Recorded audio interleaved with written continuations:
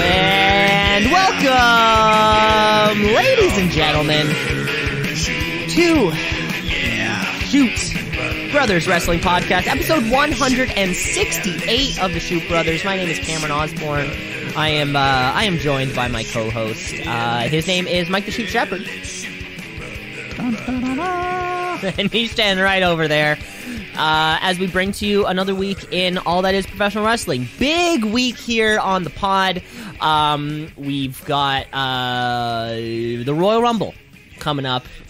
Some people's favorite pay-per-view on this podcast and off of the podcast. It's one of the most exciting times in professional wrestling because this is kind of where our road to WrestleMania begins. It's sign pointing season, baby. That's right, and all the surprises that come with it, the mysterious entrances, returns, all that fun stuff.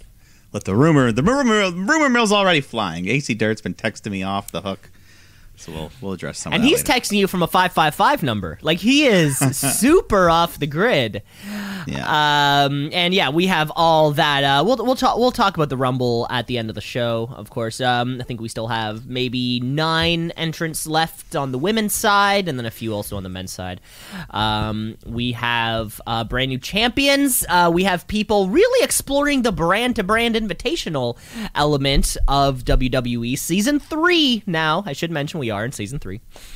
But let's kick off the podcast the way that we always do, which is by crowning a brand new Tweet of the Week champion. It's the Tweet of the Week. It's the Tweet of the Week.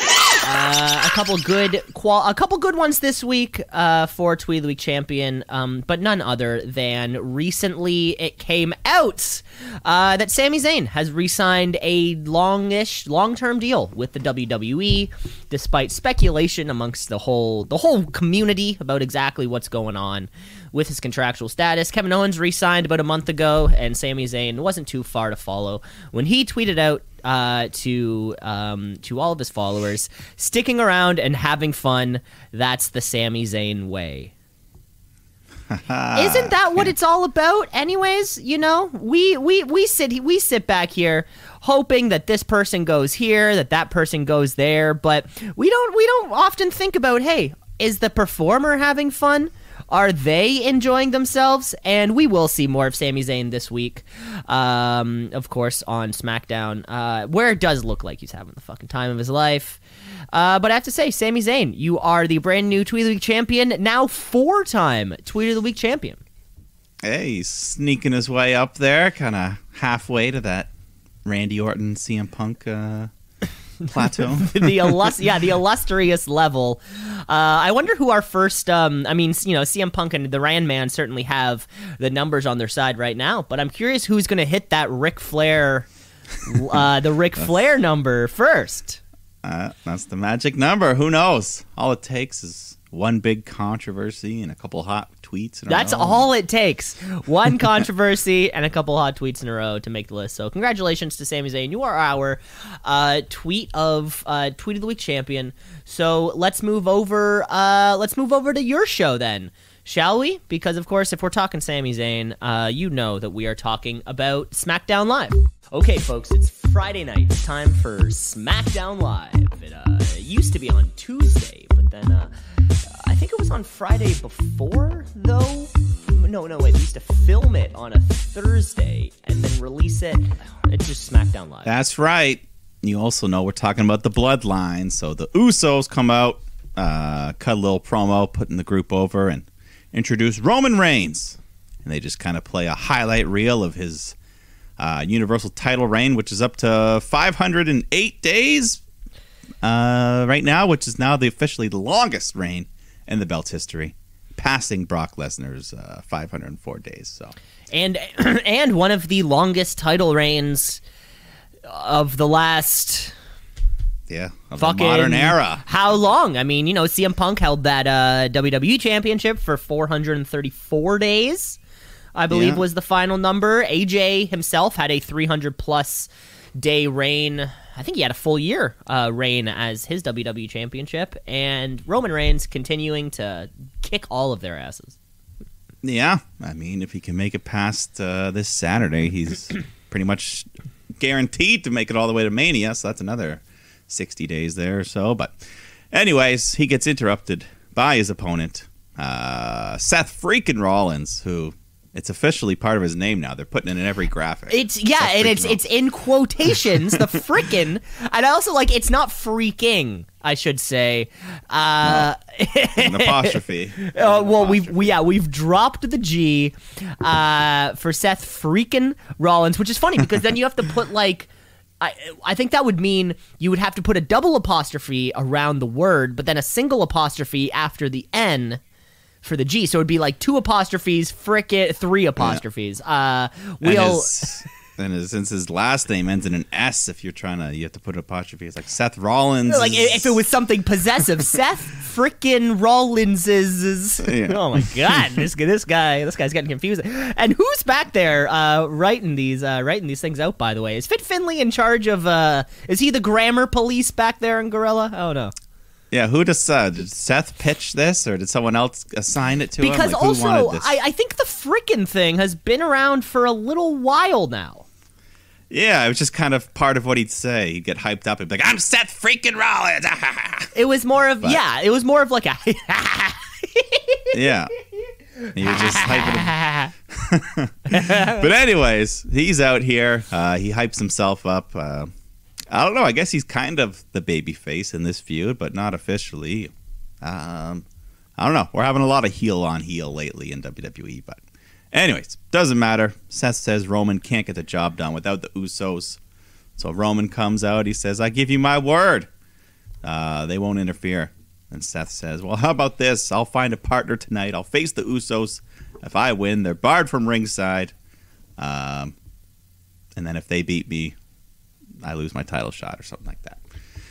Yeah, something like that. Great, which is, setting up our great main event also. With that kind of, hey, if we want to see Seth and Roman go at it, we want to see Seth and Roman go at it. We don't want any of this shit thrown in there. And Rollins reveals his partner, his best friend, Kevin Owens, who, like you said, you're keeping track. That's another quarterly invite there. Oh, Mr. we're Owens. keeping track, baby. Kevin Owens burning one quick, burning it down faster than Seth frickin' Rollins could. And Seth Rollins using his third with a presumed, I'd say, to build up the match, a presumed 4th tomorrow. Possibly. If he shows up, which, probably would, building up to the match. Yeah, he probably will. Mm-hmm. I think at one point, too, that Seth Rollins, when referring to Dean Ambrose, called him Mox, which I don't think they've ever said on WWE. Now, there were 2 Mox. There were 2 Moxleys on this show. Of course, Seth and Roman, Seth was talking about their Shield days, and he had mentioned, he said, "You, me, and Mox." And that got a little pop from the crowd right there. Ultimate sign of respect too. The man is John Moxley. Dean Ambrose had a run in WWE, but the man, the father, the husband, that man is John Moxley. And then later on, Pat McAfee also said Moxley. Yeah, so it must be purposeful. It's canon. It's canon, folks. So let's go right on. Madcap Moss taking on Kofi Kingston. But Big E makes a surprise appearance here. Oh, baby, we're burning all over the place tonight. Yeah, so he's ringside to keep Corbin at bay. And, of course, those two start fighting. Back in the ring, Madcap hits the ropes. Kofi hits him with Trouble in Paradise. Get the win. Finally, after, the past couple of weeks, New Day hasn't been looking too hot, especially with Xavier Woods out for a little bit. Yeah, loss here would have been real bad for Kofi, especially to Madcap. Yeah, and it's I think after the match, Corbin was there at one point. Yeah, with his hat and his shorts. With his hat and his shorts, and it was crazy. This was actually a segment where I thought to myself, in this ring, there are 4 men, 2 former WWE champions, and a former U.S. champion, Money in the Bank winner, 2 Money in the Bank winners, and which didn't seem as if their accolades did not reflect kind of what's happening with any of these performers at all right now. Yeah, I mean, this whole thing was pretty meaningless. You know, it is pretty rare that you're going to have 2 WWE champions in kind of like a shitty after the opening promo type of mid-match that maybe lasted, 7-8 minutes maybe. Yeah. But for me, that's everything with Corbin and Madcap. It's just going to be a shitty little whatever, unfortunately. A little whatever. That's exactly it, yeah. Well, let's move along because we got Aaliyah versus Natalya, the little rematch right after that record-breaking performance from the week before by Aaliyah. And we had former WWE star Summer Rae watching at ringside. Don't know if you know who she is at all, but looking a little different than we last saw her. But yeah, little cheer for her though. Some of the crowd recognized her. Yeah, I don't think I recognized her at all. Yeah, she was kind of like the early days of NXT. She kind of helped Sasha form her boss character. And then she was Fandango's manager for a bit, so nothing too crazy. Okay. Whatever. See what she can do in the Rumble time. Anyways, back in the ring, Aaliyah's doing pretty good. She hits this cool move where she does like a handstand on the top ropes and then flips forward into a Hurricane Rana. So, cool little thing there. And Natalya fights back, gets Aaliyah in the corner, starts stomping away. And she won't break at the ref's count, so disqualification. Excuse me. Big DQ. And another week of Aaliyah looking very lucky. She coming off, because I guess she had that quick, the 3-second win, the Guinness. I mean, that's a world record in WWE. We think 3.17 seconds is what the official number is that I could find. Yeah. But yeah, another win here for her. Natalya freaks out afterwards, beats her up until Xia Li comes out and just kind of kicks Natalya in the gut, sends her packing. So hopefully we'll finally see some more of Xia. She's only shown up twice, and then I don't know. I just want to see her wrestle. Yeah, maybe to a Xia Li Natalya feud. Maybe that's the goal. I mean, yeah, that's a good. Natalya, she's the gatekeeper. Good first feud to have. The match will be fine. Yeah.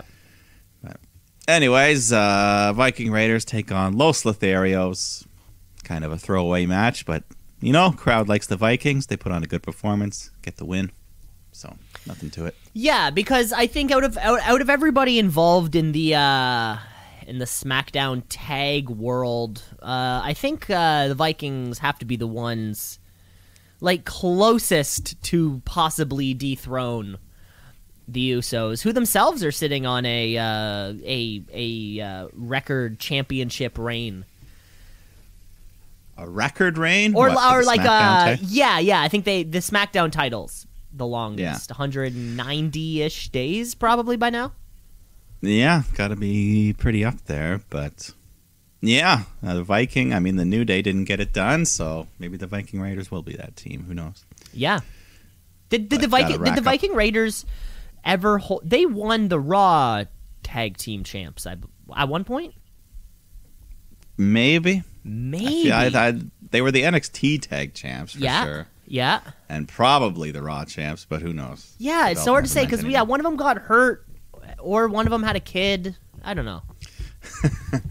One of them did get hurt and missed a year. Something like that, yeah. Yeah. Anyways, let me check this. One-time Raw tag champ, one-time NXT tag champ. One time. There you go. And one of them was a 24/7 champ, Eric. Eric! Way to go, Eric. That must have been while Ivar was hurt. Anyways, we got Naomi taking on Charlotte Flair in a championship contenders match. But before the bell can even ring, Sonya Deville comes out, makes the referee take off his shirt.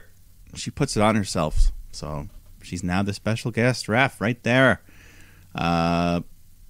Charlotte, she's in control of the match, looking for the figure 4, but Naomi just kicks her right into Sonya, which knocks Deville to the floor. Meanwhile, Naomi hits Charlotte with the rear view, makes the cover. You could count to 6, but Sonya's still on the floor, not making the count. So she slowly gets up, Naomi's screaming at her. Then Charlotte nails Naomi from behind, locks in the figure 4, and then Sonya runs in, calls for the bell, like Earl Hebner in the Montreal Screwjob. Naomi didn't even tap out. This was the Nashville Screwjob. Yeah, so that's just more shit from Sonya.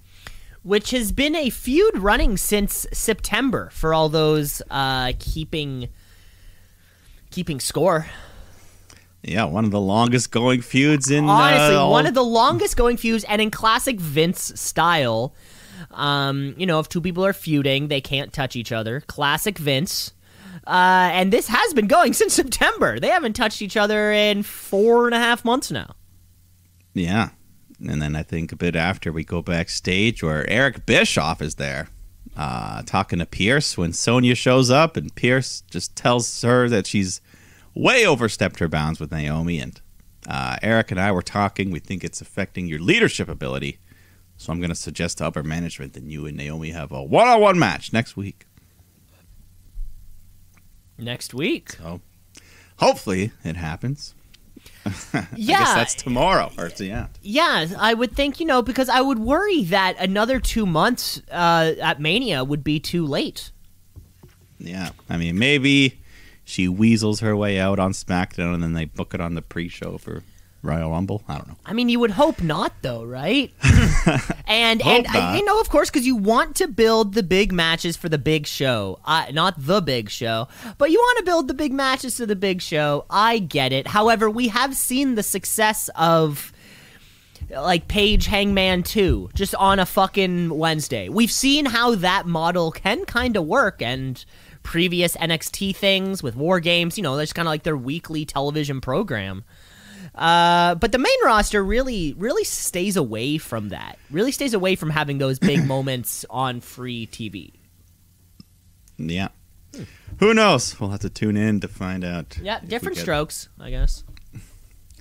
Then we get that newly signed Tweet of the Week champion, Sami Zayn, coming out for some more Jackass-related stuff. He wants to recreate the famous self-defense skit. So he's got a table full of weapons, the cattle prod, pepper spray, a couple other dangerous items there. And he starts off with the cattle prod, puts it on his leg, and this cheesy zapping sound effects plays over the PA, and he pretends it hurts, and we all can tell this is not real, but he ups the voltage, puts it against his chest, just more fake zapping until the jackass himself, Johnny Knoxville, comes out. Gets a big reaction here. People are chanting Johnny. I guess they are in Tennessee. Is that his home state?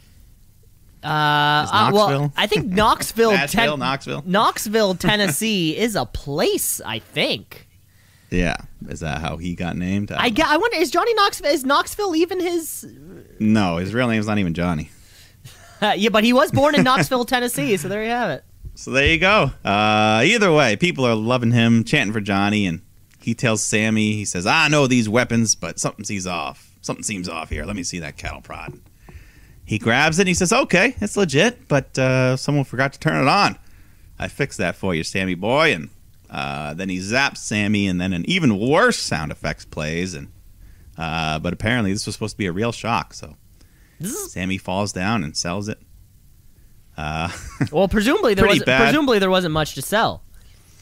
I mean, they used a real cattle prod when Scott Hall zapped Goldberg to cost him his big win streak. So they should have just They really cattle prodded Goldberg?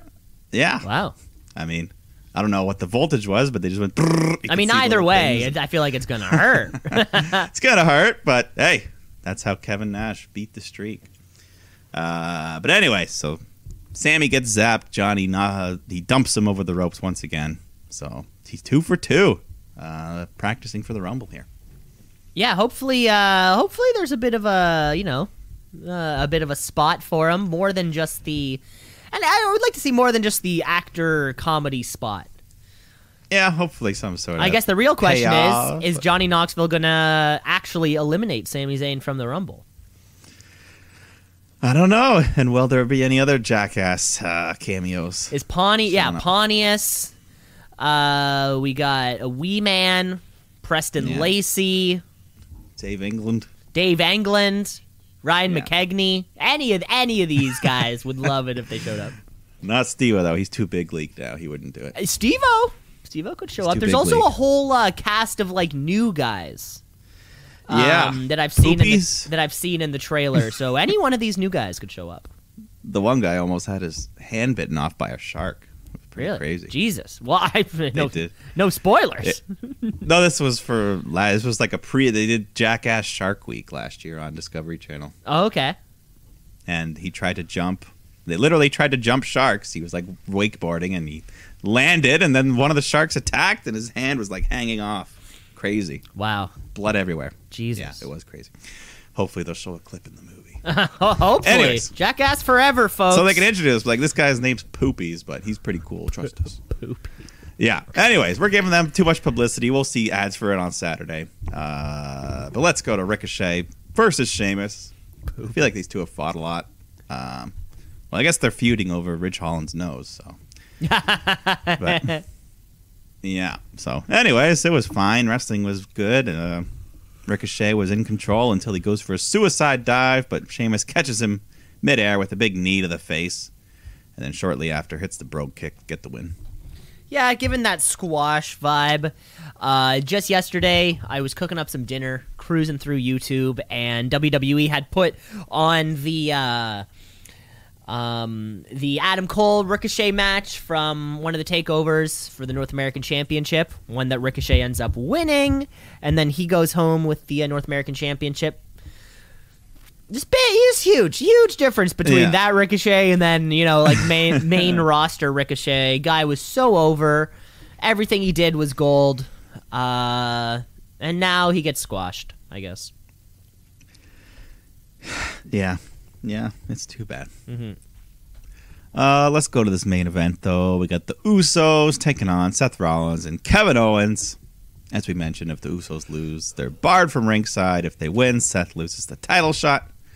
So, something to fight for here. And, yeah, match was good. Pretty standard main event tag team stuff going on. But, yeah, everyone has time to shine.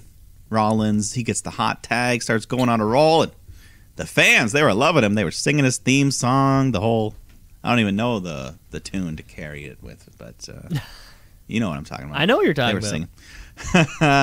Eventually, the whole match, it all breaks down. Kevin Owens takes out Jay with a stunner. Rollins hits Jimmy with a curb stomp. But then Roman comes flying in out of nowhere with a Superman punch to cause the DQ. But Seth still gets the win, so Usos are banned from ringside. Yeah, I guess, regardless of the DQ, I guess that keeps them banned anyways. Yeah, so deal with it. Yeah, you gotta deal with it as much as you can. And like you said, that was the end of the show. I think, did you mention, I think we saw Jeff Jarrett on this one? Yeah, I forget what he was even doing. Neither do I. He was backstage. He had a cowboy hat on, I think. I think he was chatting with Boogs and Shinsuke. And he was like, I used to play a little guitar. Yeah, he was talking about his guitar playing, which is funny, which is crazy. So this happened on Friday, and then GCW had a pay-per-view on Sunday, of which Jeff Jarrett was a part of. Yeah, I guess he's a free agent, baby. He can do what he wants. Yeah. I don't know. Yeah, how much do you think he got paid for that? I have no idea. I have no idea kind of what the going rate is. So let's say Jeff Jarrett is somewhere. They fly him out, and then how much you get paid for it? $1,000. Do you think $1,000 is too much? No, I'd say at least he'd probably get $1,000. Probably about $1,000 plus we'll fly you, like we'll handle your accommodations or your travel. Yeah, probably. Yeah, it does raise a good question. I do wonder sometimes how much these legends get. Yeah, I mean, especially these there was guys, really no value in not having like him the there. Stone Colds or the guys who are kind of on these Legends deals where it's like, hey, $50,000 a year and you show up when we tell you to show up. Short of those guys, Yeah. I am often curious. Yeah. I mean, who do you think paid him more, GCW or WWE? Like, I would almost want to say GCW. I was watching some of the highlights from that show. I mean, they need him more. And I was watching some of the highlights from that show on the Sunday there. That place was fucking packed, even if they charged 50 a head. That place was fucking busy. So there's a chance. He could have made a good chunk of cash. Well, he's still out there. He's working. Double J. Double J, baby, still working. So that was our SmackDown. So let's cruise on over to our other Friday night show live. This shit's not pre-taped, baby. Of course, we're talking about All Elite Wrestling Rampage. Rampage. Rampage. Rampage. Rampage.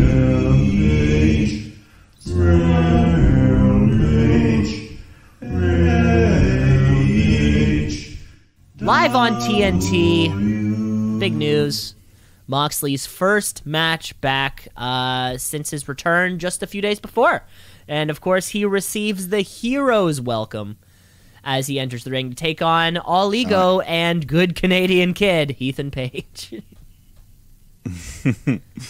That's right. Moxley looking as good as ever, though. Just great shape. Slimmed down a little bit there. But, yeah, All Ego Page. He's here to put up a fight and does pretty well in there against Moxley. But we all know the deal. Moxley's not losing this first one back. And he locks in that Bulldog choke and chokes Page out. So it gets the win. And on his way back up the ramp, Bryan Danielson comes out to give him some applause. And we all know they have unfinished business there. They were supposed to fight each other in the finals of that Eliminator tournament. So I think that's a match we all look forward to watching. Yes, I think I actually had forgotten about that. Danielson ended up taking out Miro, filling in for that position. I totally forgot about that. Huh. Yeah, well, I mean, Bryan, he said, okay, I'll just have a great match with everyone else in the meantime. and we haven't seen Bryan Danielson since, or rather, he hasn't been in competition. Or I think not at all. I think this was his first kind of appearance since since that big rematch. Yeah, on the Page 2. Loss. Yeah. Yeah. Have we even seen Hangman much since then? Definitely not in a match. Not really. Definitely not in a match. I think he had a promo last Dynamite, or I guess the Dynamite that was like the week before this, or like 2 days before this show. Yeah. Of course, because it looks like Lance Archer is going to be his new competitor. Very odd, though. You think they would kind of keep him on TV as the momentum's there. Yeah, it's kind of odd, but I don't know. We'll cover this week's Dynamite shortly. We go to Nick Jackson taking on Trent Beretta here. So a nice singles action for the tag team specialists, and a good evenly fought match here. And Nick, he goes for a dive over the top rope, but slips up, comes up a bit short at one point. Looked a little scary there, but everyone appears okay. Trent, he hits a big pile driver for a near fall, and soon after this, Nick, he hits a big swanton bomb right onto the ramp, and then a 450 splash into the ring, but Trent kicks out of that. And then Trent just goes on a roll, hits Nick with a string theory, he gets the 3. Huge win for Trent Beretta. Yeah, and what many might even call an upset victory. Oh yeah, I would. I mean, I think I would. Yeah, and Trent's looked great. Since coming back, he was out for a little while. I think it was a shoulder thing or a pec thing. And ringside shenanigans kept to a minimum for the majority of the match. Of course, these are both teams where we got Cutler, we got Matt Jackson, Orange Cassidy, Wheeler Yuta. There's all sorts of guys coming up on both sides of this. Yeah. But we'll see where this leads. But yeah, definitely a big win for Trent. Mm-hmm. Then we go to everyone's new favorite star, Hook, taking on Serpentico, and Hook once again just getting a huge hero's welcome from the crowd, and once again another just dominant performance. He's just tossing Serpentico all around, these huge suplexes, locks in the big sleeper hold, gets the win. Hook? Yeah, and then... Sorry, go on. Oh, yeah. Then there's just a quick little QT Marshall comes out to talk some trash, so Hooks suplexes him on the stage. Yeah, this is so the Hook experiment. Hook is now I gotta say we are 3 weeks into the 2022 Shooty qualifiers. But Hook is quickly making his case made known for many Shooty awards. Yeah. He's but most importantly, or the biggest one to me that comes, not just the Rookie of the Year, which he is definitely making himself a case for. He's making himself a case for most over. It's just like a unanimous cheer for all these All Elite Wrestling crowds every time he comes out. I don't know how they're doing. I don't know why. I still haven't figured it out. But they. I mean, it is part of it. He is really good, but part of it is also like a meme that's caught on that like everyone's just all in on it. Yeah, it's not only was he was there, and maybe just the way he's been booked. Like, hey, we're gonna put you on TV and you're not gonna talk for a year. And then you're going to debut, and it's going to go quick, and then he still hasn't had a match, I think, longer than 3 minutes. He is still pretty much just squashing people. But, yeah, the social media, send Hook, his online popularity, his hair, I don't know what it is, but something about Hook is clicking with everybody. And even the way he squashes, like, he's doing some good wrestling. It's not like... big power man just throw you around a little bit. Well, and that's what I think it is. We don't often see squash matches by, and like I say this kind of in quotations, but like little guys.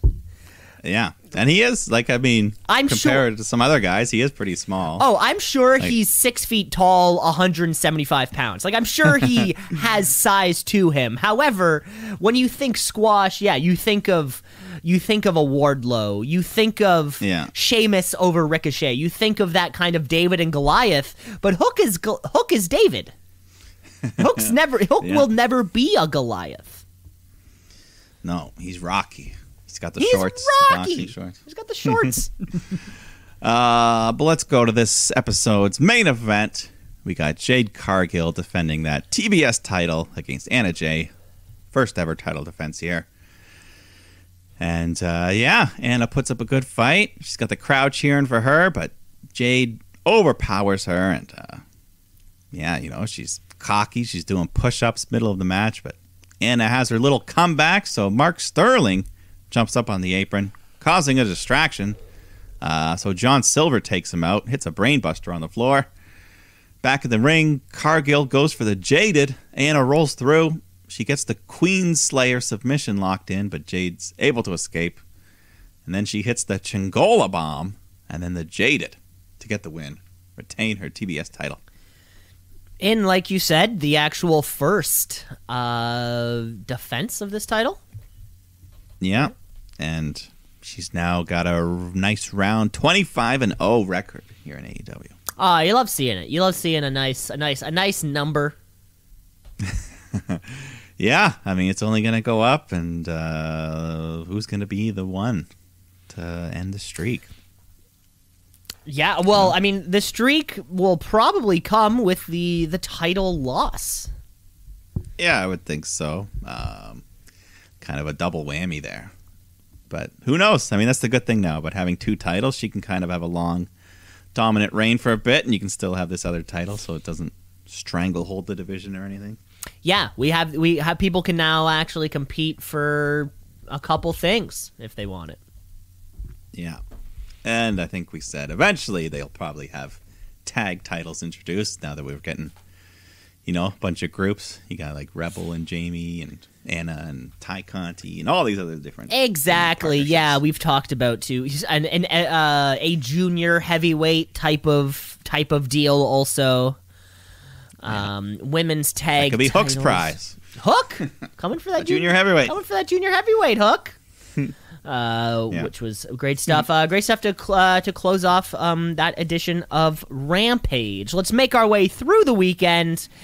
GCW had that pay-per-view. Moxley retained that championship still. And the crazy. Did you see the crazy spot? It was six-man tag. Yeah, so six-man tag, and then they build up this thing where it's like 2 stacks of 3 with the other ones like sitting on each other's shoulders. Okay, so like one guy standing on the bottom, or like 2 guys standing at the bottom, and then they each have 2 people kind of sitting on their shoulders, and then the top guy, I couldn't even tell you the name of these guys. The top guys give just like the top guy jumps off one and then gives a destroyer to the other top guy. It was just one of those like woo type of moments. You're like, how does the science work there? But we roll our way through that GCW pay-per-view and on to Monday. So let's get into this week's edition of Monday Night Raw. Let's get raw.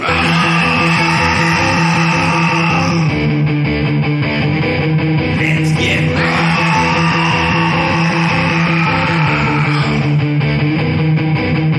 Yeah, we start off with Adam Pearce and Corey Graves in the ring.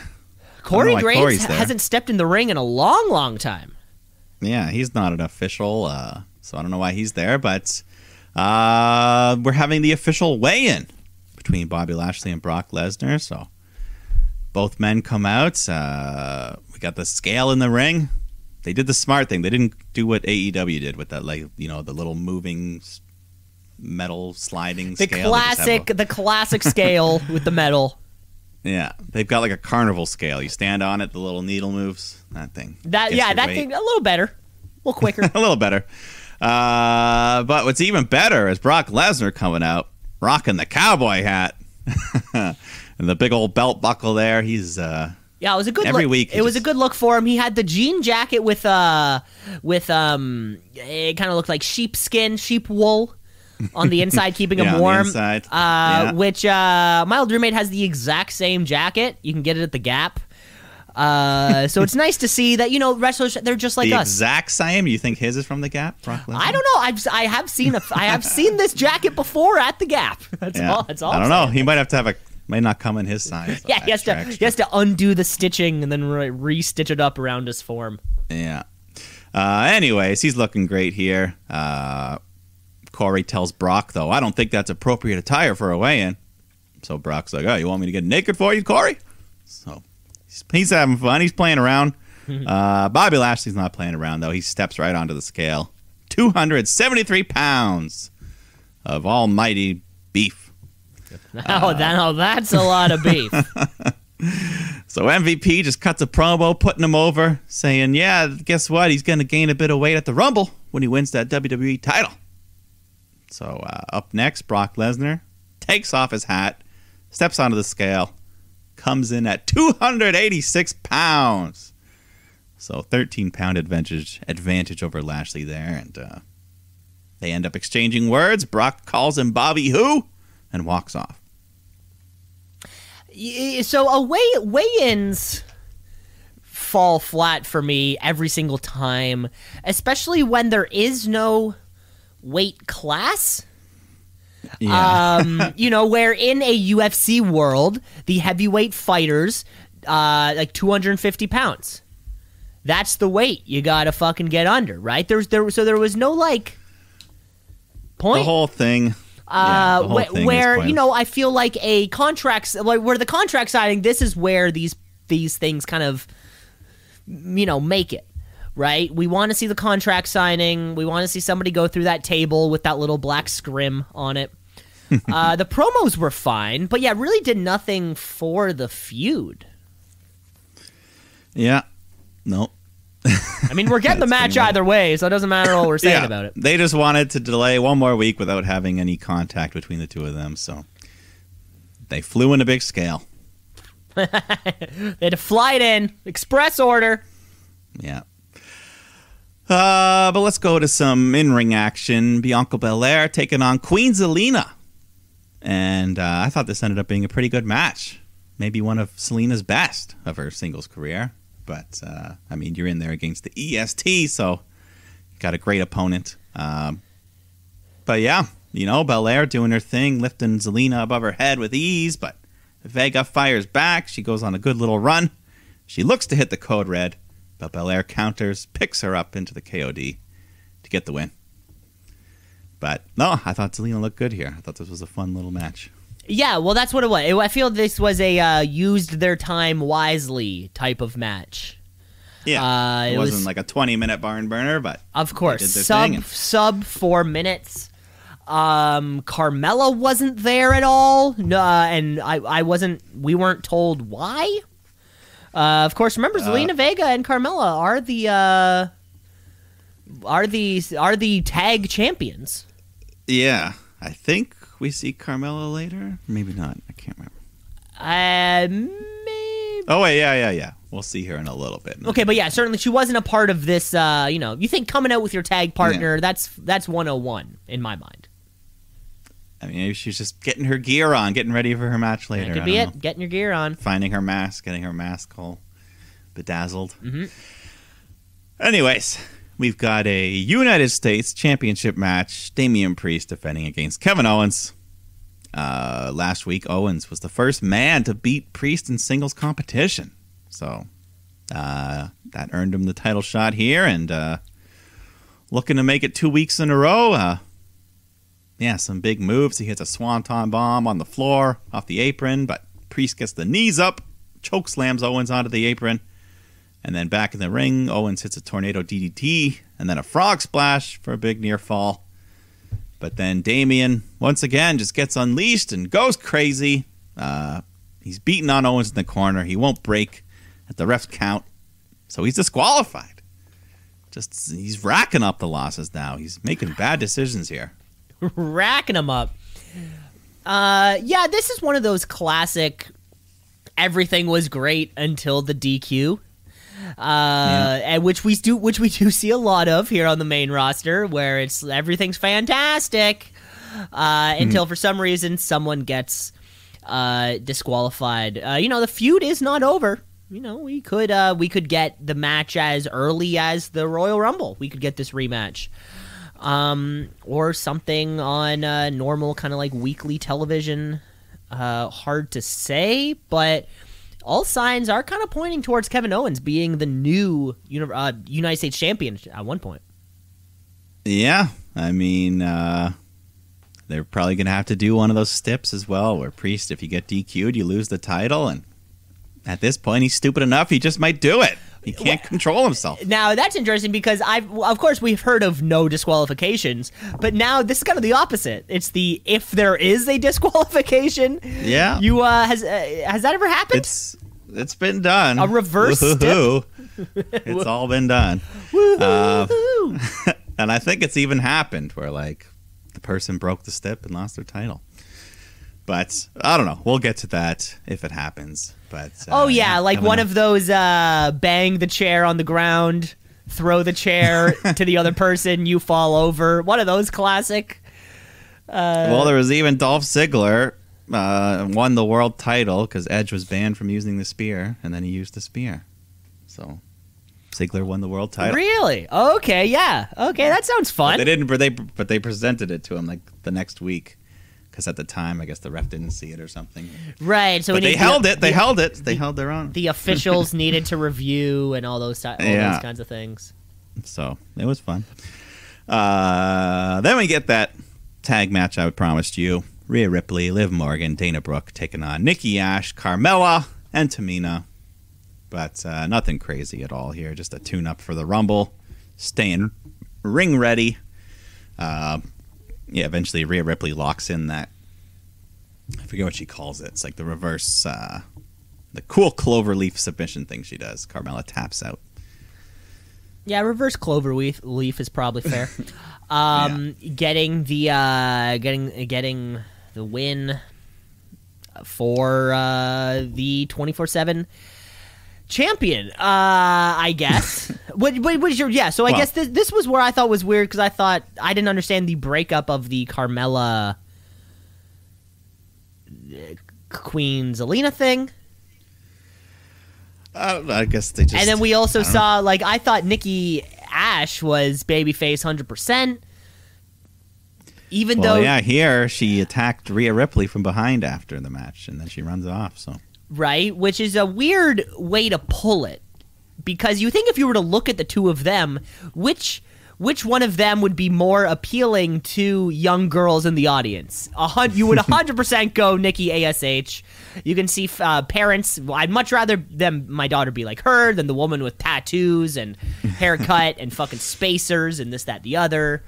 So I had no clue who to cheer for in this one. But hey, at least we got 2 women's matches on the show. Yeah. But I mean, hey, Rhea Ripley, it's 2022. We're going to start having more mothers that look like her in this day and age. That's a good point. That is a good point. But we got to go on here because we've got an academic challenge presented by Alpha Academy. So Gable and Otis taking on Randy, Orton, and Riddle. The first round of the academic challenge. We're having a traditional spelling bee.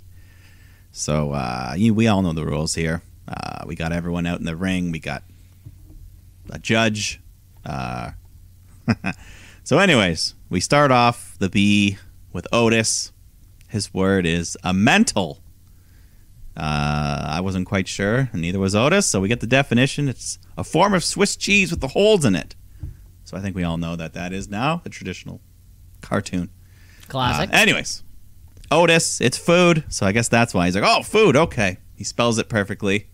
A mental. Gets the word correct. So now it's Riddle's turn. His word, calibration. So a bit of an easier word there, but Riddle, he's still unsure. Asks for the definition. Or he says, can you put that into letters for me? No, you must spell it. So Riddle's like, oh, okay. It's like when I calibrate my scale to weigh stuff. Ounces, grams. Ha ha ha. Marijuana, right? Get it? Get it? Because it's weed and it's maybe they legal. Cut to Randy and he's like, oh, smiling, like shaking his head, like, oh, Riddle, maybe marijuana. Yeah, I feel like Randy Orton and Matt Riddle are the like Woody Harrelson and Matthew McConaughey of the professional wrestling world, where like when the two of them are in the ring, somewhere in the world there is a bong not being hit because Randy and Matt Riddle are too busy. Yeah. But Riddle gets the job done. He spells calibration. He spells it perfectly. So, up next, Chad Gable's turn. His word is disillusion. But Gable, he's so cocky, he asks for the definition, but then cuts the guy off to define it by himself. And he's so cocky, but he ends up spelling dissolution instead of disillusion. So very close, but wrong word. Should have listened to the judge. But I like that. I like that swerve. Gable's pissed off. He says, I spelled it right. You said it wrong. But we still got to settle this. So, Randy Orton, final word for the win. His word is said to be one of the most commonly misspelled in the English language. The word is dumbbell. But I think any wrestler out there would know how to spell the word dumbbell. Hopefully. And Randy gets it right. The double B did not fool him. RK Bro have won round 1 of the academic challenge. Yeah. Now, presumably this is something that's going to have to go on for weeks and weeks. Similarly, I think about this time last year, or at one point in the COVID era, we had it was the Viking Raiders and Street Profits. Yeah, doing their. It was like every week they would play a new sport, and it would be like mini golf and shit like that. So something in the same vein, but in front of crowds, which hopefully will have a little bit of a different take on it. Yeah, and I mean this could have died, but they did well. The crowd was into it, and yeah, it wasn't a bad segment. No, not at all. Could have been way worse. Could have been way worse. But I don't think Randy Orton and Matt Riddle, they're not really these guys who, like, they're making lemonade. You know what I'm saying? Yeah. Exactly. But let's make some more, because Gable's pissed, and he says, hey, Randy, why don't you fight me one-on-one? And we get that. We get treated to a pretty nice match here. Orton, Gable, nice spotlight for Gable here. He got to hang with Orton for over 10 minutes in the ring. Yeah, looks pretty good. He hits that beautiful moonsault for a big near fall and starts working over Randy's leg. But Orton fights back. He hits the draping DDT, goes for the running punt to the head. But Gable catches his leg right into an ankle lock. So he's got him in trouble here. But outside the ring, Otis starts attacking Riddle. So Riddle picks up his scooter and nails Otis in the back with it. And all this distraction allows Randy to roll Gable into the corner and then hit the RKO, spiking him down hard. Get the win. But real good showing for Gable here, I thought. You know, whenever you give him a chance, he always looks good. Yeah, I mean, we know him as being a technician. Yeah. In the ring, but you know, matches like this can sort of remind us, like, hey, he can do more. And not only that, Randy Orton can keep up with all these young motherfuckers. I feel like Randy Orton was the oldest in this match by like a decade. I'm sure it's probably not. I'm sure, you know, he's closer to, but you know, it's in terms of definitely experience. He's been in the company for almost 20 years now. Yeah, and he's still hanging in there with these young pups. So good on him. And at the very end, Riddle announces round 2 of their challenge. He says, let's go back to gym class. We're having an old-fashioned scooter race. So that'll be fun. I know. Well, the question that I had for him is, what school did you go to where scooter race was one of the activities in your physical education class? Yeah, we didn't have scooters, but we had like those little butt carts, the little butt carts. Yeah, the 4-wheel. Everyone in York region, the butt scooters, had the butt scooters. Yeah, those were great. Butt scooters, big parachute that you lift up and everyone sits on it, and then you giggle. Floor hockey. Floor hockey, I love classic. Floor hockey. Yeah. We get more therapy. Alexa Bliss, the doctor, talking about Lily. That's all there is to say. Yes, I feel as though they are kind of getting away from that gimmick. I feel as though we might be leaving Lily in the dust. I did hear recently that amongst... Well, we already talked about the whole Gunther nonsense last week, but as involved in that trademarking, you know, WWE will trademark a bunch of shit that they're hoping will land, and they recently did re-trademark the Goddess. Or they applied for it, which of course was Alexa Bliss's kind of moniker before this whole Lily nonsense. So maybe there's a chance she'll be returning to that sooner rather than later. We'll see. I mean, Charlotte Flair, she's announced herself for the Royal Rumble, and she was the one that destroyed Lily. So maybe that's where Alexa makes her oh my return. God! And if Lily eliminates Charlotte, I'm done. The podcast will be over.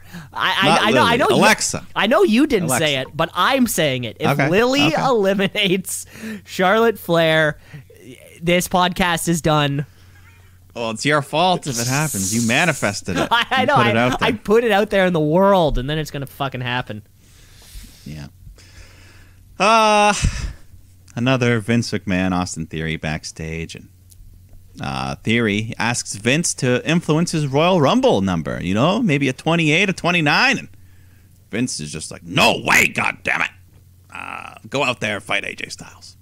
So that's what we get. AJ Styles versus Austin Theory. Another big match for Theory, going one-on-one against, you know, one of the greatest of all time here. And they got a good amount of time. Another, around 15 minutes of back and forth action. Theory looking pretty good again. Pretty good in there. And AJ pulling out some classics. He hits that the styling moonsault DDT. Doesn't do that too often these days, but always a banger. Mm-hmm. But yeah, Theory's throwing some big moves at AJ as well, but not going down without a fight. Both men looking to finish it off. Eventually, AJ does. He hits the phenomenal forearm. Gets the win. But great showing here by Austin Theory, I think. Yeah, this was the longest match that we had on the card this week. Yeah. And like you said, one of the greatest of all time. AJ Styles is currently performing at a level higher than I would say about 99% of the roster. Somehow. And you're watching a guy like Austin Theory, and these two guys in the ring, these look like two 30-year-olds, two 25-year-olds just rocking at it. How they have the same speed and stamina, pacing. I mean, Jesus Christ, Mike, I feel like you and I could be in a match against AJ Styles, and the match would still turn out pretty damn good. Just if there's ever some kind of lifetime work award, lifetime achievement, best to be in a match with, AJ Styles is one of those dudes. And like we said earlier, or like we said maybe last week, maybe the week before, 2022 is going to be a great year for Austin Theory. We don't know how, but I think when all is said and done, 2022 will be a great year for him. Yeah, I mean, if this match is a sign of things to come, it's a very good sign. Yes. One thing we're still waiting for, we got another preview for Veer Mahan. It's been months now. Nobody's going to care. Nobody probably would have cared anyways. Oh, I love the internet's reaction to this. A lot of people, they've taken that photo of Veer coming soon, and they added kind of like that make you look old filter. So it's his face, It's all wrinkly, big gray beard, and then the new caption says, next week, Veer. Yeah. And we thought, because there was a point, I remember when Rhea Ripley was coming to the main roster, we were thinking to ourselves, like, shit, this has been a long time, where is she? And this is putting that to shame. Yeah, I think it's been since, like, October now? I don't know. Long time for a guy that's probably not going to do much at all when he gets here. So, and remember what happened to Elias's resurrection? Remember when he went to like a... Well, they virtually just got rid of that. Yeah, so now he's nothing. They're like, well, we can only have one guitar player, and Rick Boogs is... Yeah, he died as a little 4-year-old. We all remember the tombstone, the gravestone, rather. So it was weird. Yeah. There was a quick little split screen interview between Becky Lynch and Doudrop, just kind of hyping up the title match and standard stuff, and ends with Doudrop standing up to go and attack Becky on the other side. So there you go. Okay. We're getting that match at the Rumble. Would have been nice to maybe see Becky Lynch in the flesh before her before the Rumble. This is our go home show. Would have maybe been nice to see her, but hey, new mom, I get it. There's bigger shit going on in the world right now. I get it, Becky. Yeah, she'll be there Saturday and ready. Apparently the kid comes along too, eh? I guess so, if you're checking out, I think my wrestler of the week last week, Ryan Satin, in his out of character show with Becky Lynch, she had mentioned a few times where she'll be like flat out like nursing the kid, and then it's like, Becky, 5 minutes till you're out, and then she'll kind of put the kid down, but okay, and then they're like, hey, you make sure she stays asleep. Then Becky will run out, do her promo, do her shit, runs back, and then like the baby's ready to be burped. Like this kid is in gorilla. Just with kind of like this little set of those baby headphones, those big baby earmuffs. Yeah. Yeah. Apparently that's what I hear. That's funny. We go to Street Profits taking on the Mysterios, and match was fine. The crowd rooting for both teams here pretty evenly. Got some nice high-flying moves, big dives all over the place. Montez Ford doing like this Superman dive. He even did the pose. He did a little pose. He did a pose. Even he knows it Hand now. on hips, arm in the air, yeah. Even he knows how incredible he is. Yeah. Eventually it comes down to Ray and Ford.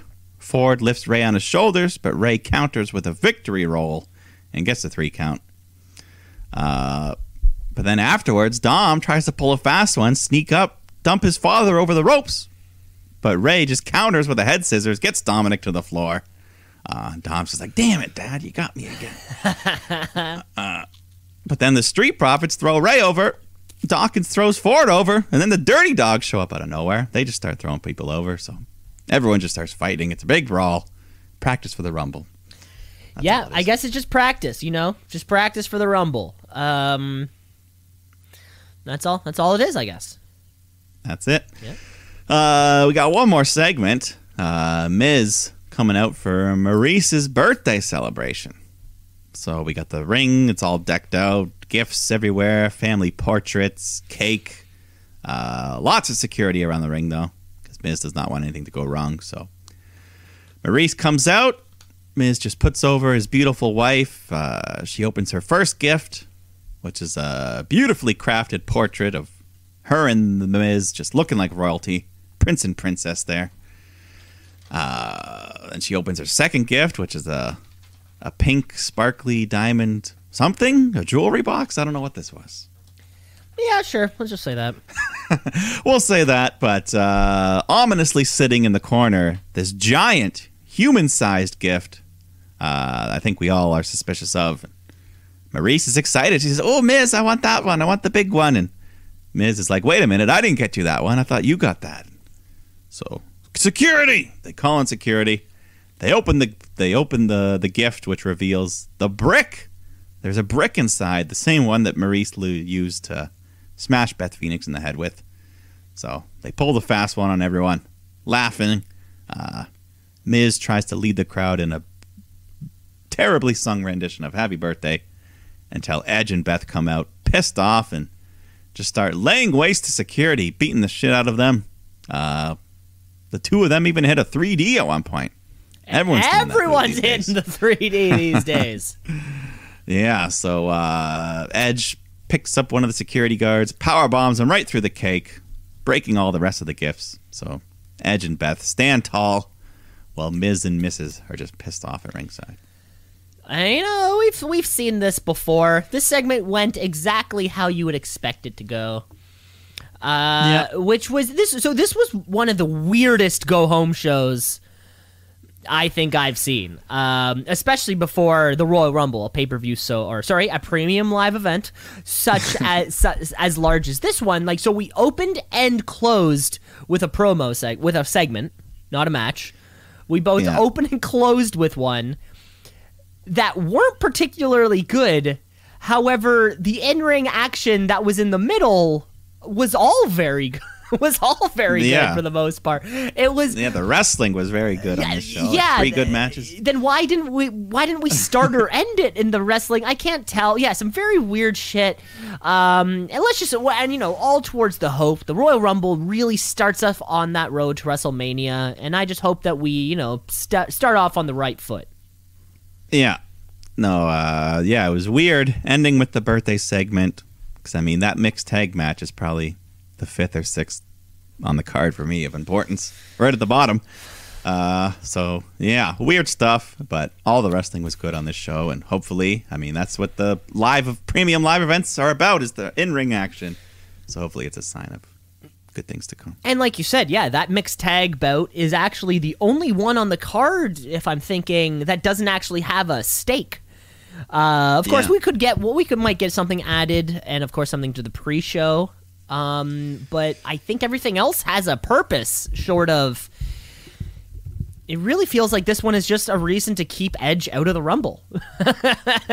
Yeah, part of it. Okay, we need him on the Rumble, but not in the Rumble. Okay, what do we do? Very bizarre. Yeah, but we'll run down the card at the end of the show there, but... That was Monday Night Raw. That was the entirety of Monday Night Raw, our go-home show. Let's take a break. And we come back. Of course, we have NXT. Of course, we have this week's edition of Dynamite, and we will go through the Rumble, because there's always there's always going to be a surprise there. So, folks, you're going to want to stick around, and we'll be right back. Let's shoot, let's shoot, let's shoot, brother, let's shoot, let's shoot, brother, Welcome back to the show, folks. Thanks for sticking it out through the break. We're back here with part 2 of of the Shoot Brothers. The second half of this, non-Rumble implications. Yeah, I mean, there's still a chance some of these NXT stars could show up, but of course, we've seen it before. Adam Cole was in it once. I think Johnny Gargano was also in a Rumble once, maybe. We've had a couple, yeah. I think Ciampa maybe, but either way, no real mention of it on this show. They're in their own little NXT universe. The NXT-averse. The NXT Extended Universe, as we all know. So let's just get into this week's edition. This week's edition of NXT 2.0. NXT, what does it mean? I don't know, but it's some good wrestling. So NXT, watch and see. Gotta tap out a count out. 1, 2, 3, 4. Live from the Capitol Wrestling Center. Yeah, we got some Dusty Cup quarterfinal action to start off. MSK taking on Jacket Time. Just a nice fast-paced cruiserweight style action here. Crowd kind of rooting for both teams. They go back and forth. Kushida tries to lock in that hoverboard lock, but MSK counter hit this cool blockbuster, spinebuster, double team combo. Gets them the win, and they advance to the semifinals to face Malik Blade and Andres Anofi. Okay, yeah. I can't remember I don't have the bracket in front of me. I forget what it looks like. It's a small bracket. It's a small bracket. Yeah. But one thing about having, these kinds of tournaments, especially when it comes to 2.0, is that you have to give more time to some of these people to improve, the matches that they get to have, right? We need to want something to stick around, the reward for sticking around. Mm-hmm. MSK has the potential to make every match they have stand out. However, going against maybe some greener competition who don't have what it takes to do a 15-minute match. See, and that's kind of the thing where I feel and we'll probably see more of it in the show, but WWE, they've used their house show model for years, right, in an effort to get talent more experience, right? Well, as soon as we say no to this house show type of thing, now we're really relying on all the work that they do in the week leading up to the show and then the actual show and just kind of hope the fans like it. Yeah, and with the no house shows, the no traveling thing, we saw the controversy of people hating on MSK for their first year, and there's all these rumors there was a small pocket of fans that kind of influenced things, and we're kind of seeing a redemption tour for MSK now. The MSK redemption tour, baby. Yeah, they're getting cheers now. They're one of the favorites to win this tournament, and I think people would be fine with it if they do this time around. So, who knows? Do we know how tickets work for 2.0? Is it similar to before, where it's like they're kind of handed out? Do you buy them? Because they still have that Chase U section. I think you go on like a waiting list or something, or maybe you sign up, and then maybe if you're like a regular, you get like advanced. I don't know. Yeah, if it's like somebody in the media, or like they have like a preferred list of people or something. Yeah, because that like top left corner is still the Chase U corner. So I'd be curious if you were just a person who wanted tickets, and they're like, "Boom, here are your tickets, but you need to wear this Chase U shirt." Yeah. Like if there's kind of like an if and or but, because I can only imagine that they're probably. I don't think I've seen any signs at any of these shows either. Yeah, I don't know. Maybe so there, and every single person always has a mask on. So clearly there is some kind of policing element to the crowd.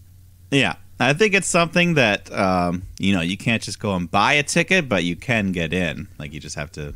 Yeah, the common person could get in. It's like being in the what's it called? The Thunderdome. You had to apply and go on their webcam thing. Okay, something similar. Like I can see that. Yeah. Yeah, it's like, okay, you can come in, but you won't do anything obscene while you're here or something like that. I don't know. Anyways, let's move on to some more.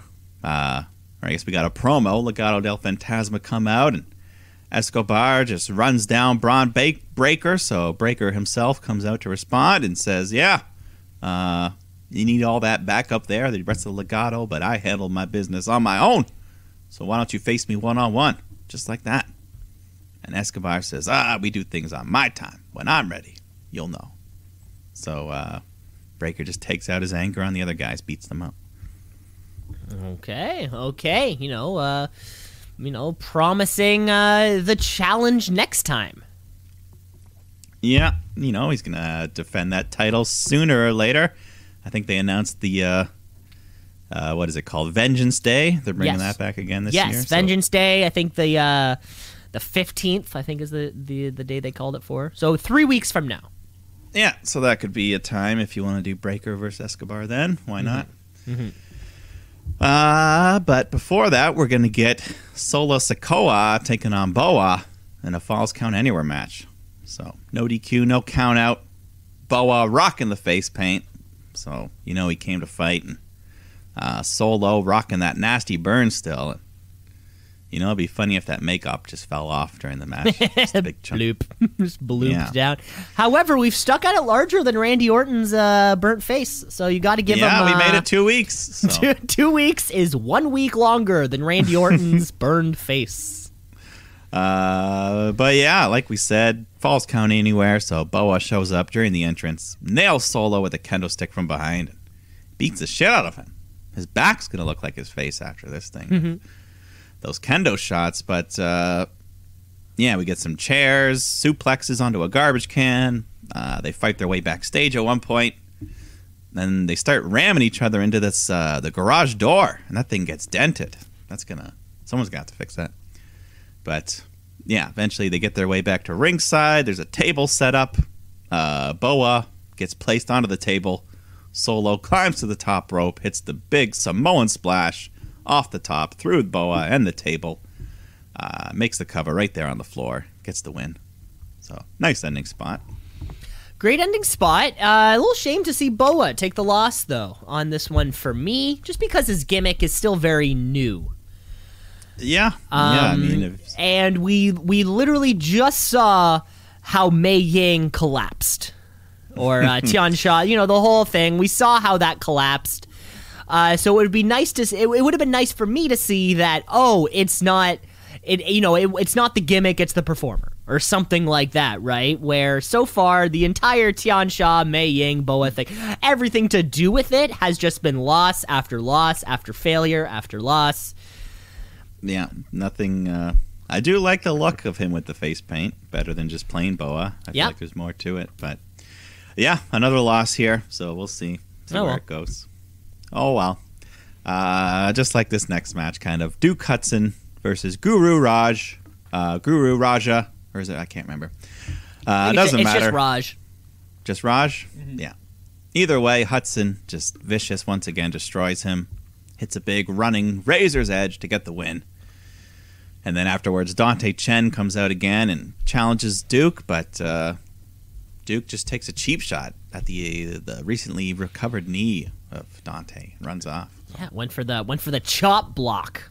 Yeah, because that's your feud. But some tag action after this. 6-person. We got Toxic Attraction taking on Indy Hartwell, Persia Pirotta, Kaylee Ray. Pretty standard 6-person tag. Everyone getting their licks. Kaylee hits a nice big flipping senton over the top ropes to the floor, taking out the whole crowd. And kind of throughout the match, Mandy's avoiding Kaylee Ray as much as she can. Seems like they're kind of building her as the next challenger, maybe. So Kaylee gets fed up, grabs her bat, just starts stalking Mandy with it. They run off to the back, so now it's just 2-on-2. And Persia Pirotta hits Gigi with the sit-out TKO to get the win. Yeah, she got the pin. Probably the least experience kind of here, or the one we've seen the least here in 2.0. Is the one who gets the pin on this one. Yeah, they've been kind of quietly protecting Persia. It's been mostly Indy's fault anytime something hasn't gone well for them. It's always Indy's fault, of course. Yeah, but we move on. More Dusty Cup action here. Grizzled Young Vets taking on Andre Chase and Bodie Hayward. making his debut, I think. And like you mentioned, we got that pocket of fans, the Chase U, chanting for them. They're hyped for this. Yeah, outside the ring, the Grizzled Young Vets at one point, they hit this double team move. It looked almost just like a tombstone, but they called it a shoulder breaker. But it looked like a double tombstone. Yeah, I thought the tombstone was just like an off limits kind of move. I mean, the shoulder breaker, technically, like you go down on one knee, so maybe he did do it, but it looked pretty much exactly the same, so I don't know. Yeah, either way, they did it, but they didn't call it a tombstone, but I thought it was something worth noting there. But yeah, then Bodie comes in. He goes on a roll. He's got the crowd chanting for him, but Grizzled Young Vets, they cut him off. They hit a double code breaker to get the win. So GYV advanced to the semis to face the Creed brothers. Did who won this last year? Can you recall? MSK won it last year? I think it was MSK. Okay. Grizzled Young Vets still hanging around though. You know, we haven't Still quite seen the new younger talent go over. Yeah, I mean every single time. They literally are, as their team says. They're the Grizzled Young Vets. But they're young veterans. It's almost like a little oxymoron there. I mean, they're young, but they're experienced. Yes. And then I think at the very end, Von Wagner shows up, beats up the losing team, and he's got Robert Stone at his side, which is surprising. There's a few performers in the organization that, despite the rounds and rounds and rounds of releases, are still somehow there. Especially when it comes to, and I'm not talking about the Sami Zayn types or the Mustafa Ali types who have an incredible amount of talent, like the people who are just shit on week in, week out, and they're still there. And Robert Stone is that guy for me. I have no clue what he's actually capable of, because we almost exclusively only see him getting shit on. Yeah. And you're just like, why is he here still? Like, you know, like Karrion Kross is not, but Robert Stone is. How does that make sense? I don't know. I mean, maybe now that there's Vince's influence, he loves the punching bag, he loves the comedy guy, so. Yeah, maybe that's what it is. It's a guy who can just to be fucked with. That's your point. Yeah. He wants at least one of those. I don't know. We need one guy to shit on. The Robert Stone brand itself has very little value. He's done nothing for his clients. So I wonder if we were to get a list of all of the Robert Stone clients, like how are they all doing? Frankie Monet's the only one I can kind of think of that comes to mind. I mean, Aaliyah was part of it, but she's better off. She's setting records without him. I mean, she's on the main roster. We didn't see her for a few months, but I guess she is on the main roster. I think Mercedes, or he was trying to recruit Mercedes. Okay, so other company. Yeah, it's not good. It's not good. It's not good. Not good. But let's go to some good, because we got Io Shirai, one of the best there is, taking on Tiffany Stratton, who we still know very little about, other than she's a Big Daddy's girl. Yeah, I don't like the way they phrased that at all. I didn't like that. Well, big test here. I mean, this is only her second match in NXT, and she's got to face Io, so that's big time going on here. But early on, she's getting the better of Io. Kind of frustrating Shirai a bit, but she takes that frustration out, unloads on Tiffany, and then hits the moonsault to get the win. So don't worry, Tiffany didn't win. But, well, yeah. So, and like I just kind of said a little bit earlier on regarding, you know, the house show model working with green performers, like, you put Tiffany Stratton in a match with Io Shirai because this is fucking Io Shirai we're talking about here. You know, Io Shirai is like the AJ Styles of the NXT women's division, where it's like you can't. She can do 99% of the work and make the match okay, selling for very awkward offense. I'll put this in, and you know, the lack of house show things really actually helps me to maybe understand how dark and dark elevation actually work. And in my mind, dark and dark elevation are just house shows that they put on YouTube.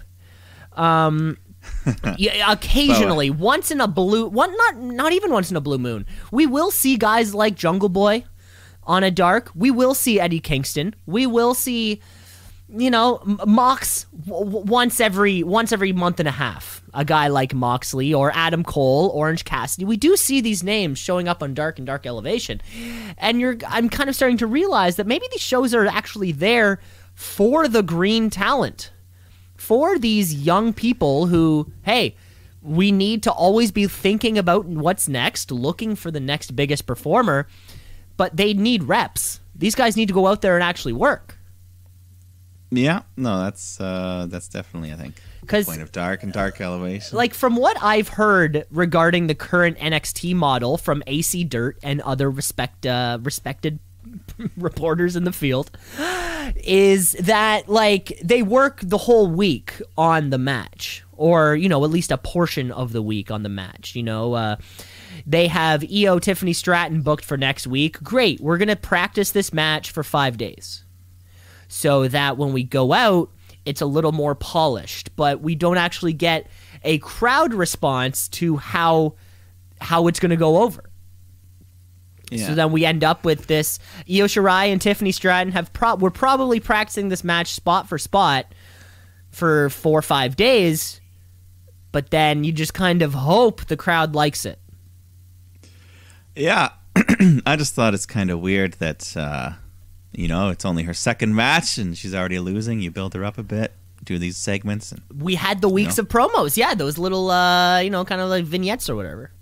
Yeah, but, maybe that's what she needs. She's like, okay, maybe I need to regroup myself here, and maybe Daddy needs to spend some more money on me. Well, and I guess that's the double-sided thing, right? So it's either you put 2 green performers in the ring and just have one of them win, or you take somebody incredibly established and someone who's green, and then just have the established performer go over.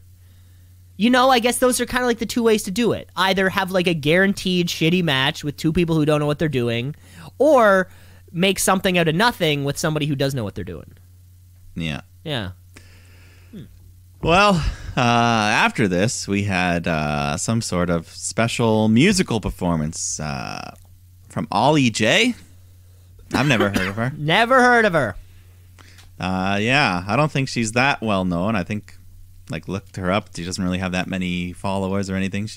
I don't know. Maybe she's trying to be like a homegrown talent, or I don't know. Either way, she performs her song, Carmelo Hayes,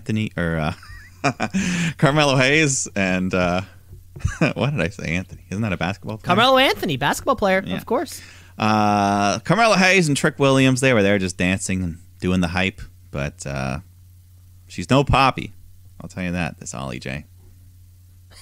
She's no Poppy. Yeah. Maybe she's like a wrestler in disguise, and this is their way of introducing her. Oh, okay. That one's not bad. I don't know. But I don't know if she can wrestle with her enhancements. Because I know people have had implants burst and stuff before. Yeah, it does happen. Dangerous. One of the risks. Dangerous. One of the risks. Anyways, this Ollie J, I don't know. It happened. It was there. But let's go to the main event. We got Cameron Grimes taking on Tony D'Angelo. Winner gets a North American title shot at Vengeance Day. So, nice main event here. Evenly fought bout. Tony pulling out those big suplexes, just tossing Grimey around, nearly on his head. But Grimes, he's able to hit that shooting star press power slam move he does. I still don't think it has a name, but it's just crazy. Just like runs into you, turns inside out. I don't know. Yeah, I don't know. I'm not. Yeah, you're better at names than I am, anyways. Unless Excalibur says it directly, I have no clue what it is. Tony, though, just this vicious suplex, throwing Grimes into the ropes. He just bounces off, almost on his head. But then Grimey gets the second win, just goes on a roll, looks to hit the cave-in, but Tony rolls out to the floor. So Grimes says, okay, I'll put on my hat, I'll play to the crowd. And the ref's just like, hey, no hats. So the ref's distracted with Grimes. Outside the ring, Pete Dunne shows up, smashes Tony in the hand with a cricket bat. So Tony's hurt, rolls back into the ring, right into the cave-in from Grimes. So good old Cameron Grimes has earned himself a North American title shot. Hee-haw. Yeah, and he deserves to go all the way to the moon. Win the belt. To the moon. Yeah, this was another similar kind of example of that, like we just saw before. Io Shirai and Stratton. Grimes, Tony D'Angelo. Cameron Grimes is clearly the performer here. He knows how to work. He knows what he's doing. He is the NXT veteran. He is the veteran of this whole organization. One of the few left, yeah. So far, and I guess Tony D'Angelo and Peter Dunne not done yet. Not quite done yet. But Pete Dunne's been doing dark matches and main event matches, so who knows? Maybe we'll see him in the Rumble as well this Saturday, and this is his blow-off feud. We'll see.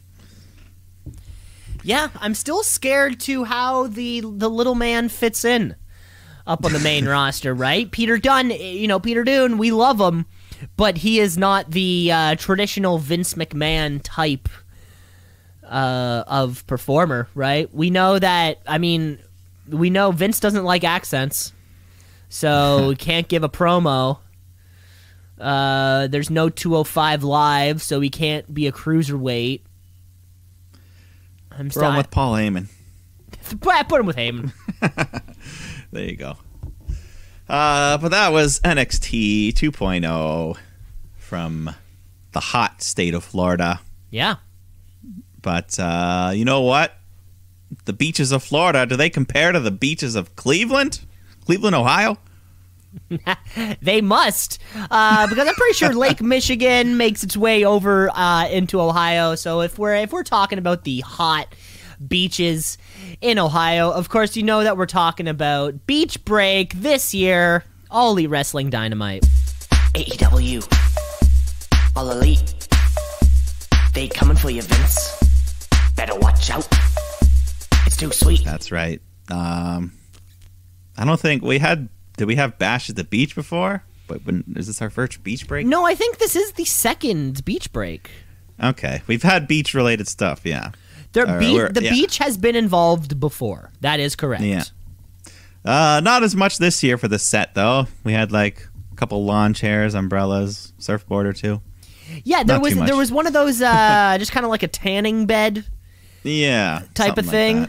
Like someone was out there. Oh, no, whatever. So I think they cut outside. Wasn't there like a live shot? It was snowing. Yeah, at one point there was a promo with Ricky Starks and Powerhouse Hobbs and Tony Schiavone there, and they're on the beach in Ohio, and they're all fucking bundled up. Yeah, so funny choice. Which was also funny because at one point we get a promo and just kind of like a quick video of Orange Cassidy and Adam Cole coming face to face on Sunny Beach, presumably filmed somewhere in Florida.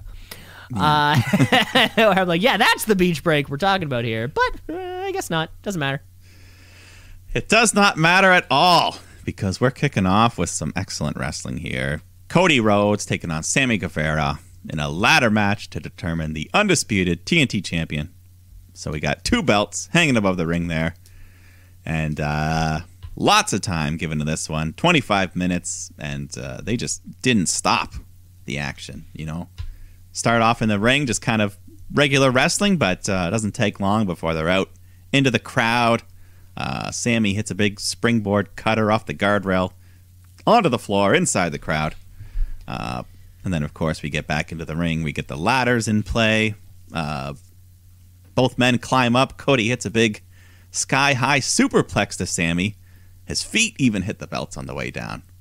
Huge superplex there. That was that was just the first of huge spots. Yeah. We're just getting warmed up, but I wondered, what if on the way down his foot hooked the belt and he got the belt right there and then? When you win? Imagine that, someone hanging there by his legs. But so Cody, throughout the match doing little things, kind of acting heelish, like he just tips the ladder over, lets it fall onto Sammy, and yeah, a lot of gloating, a lot of that just kind of like hands in the air, look at me go. Yeah, he takes a ladder, flips it upside down, so it's like a giant V, and then he picks Sammy and just tosses him into the middle. And the thing just pinches shut on him. So it's just more craziness to come, though. We're still not done. Cody climbs the ladder towards the belt. Sammy starts climbing up on a separate ladder.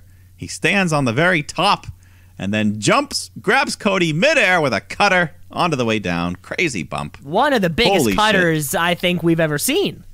Very well could be the biggest cutter of all time. A well-deserved. Holy shit.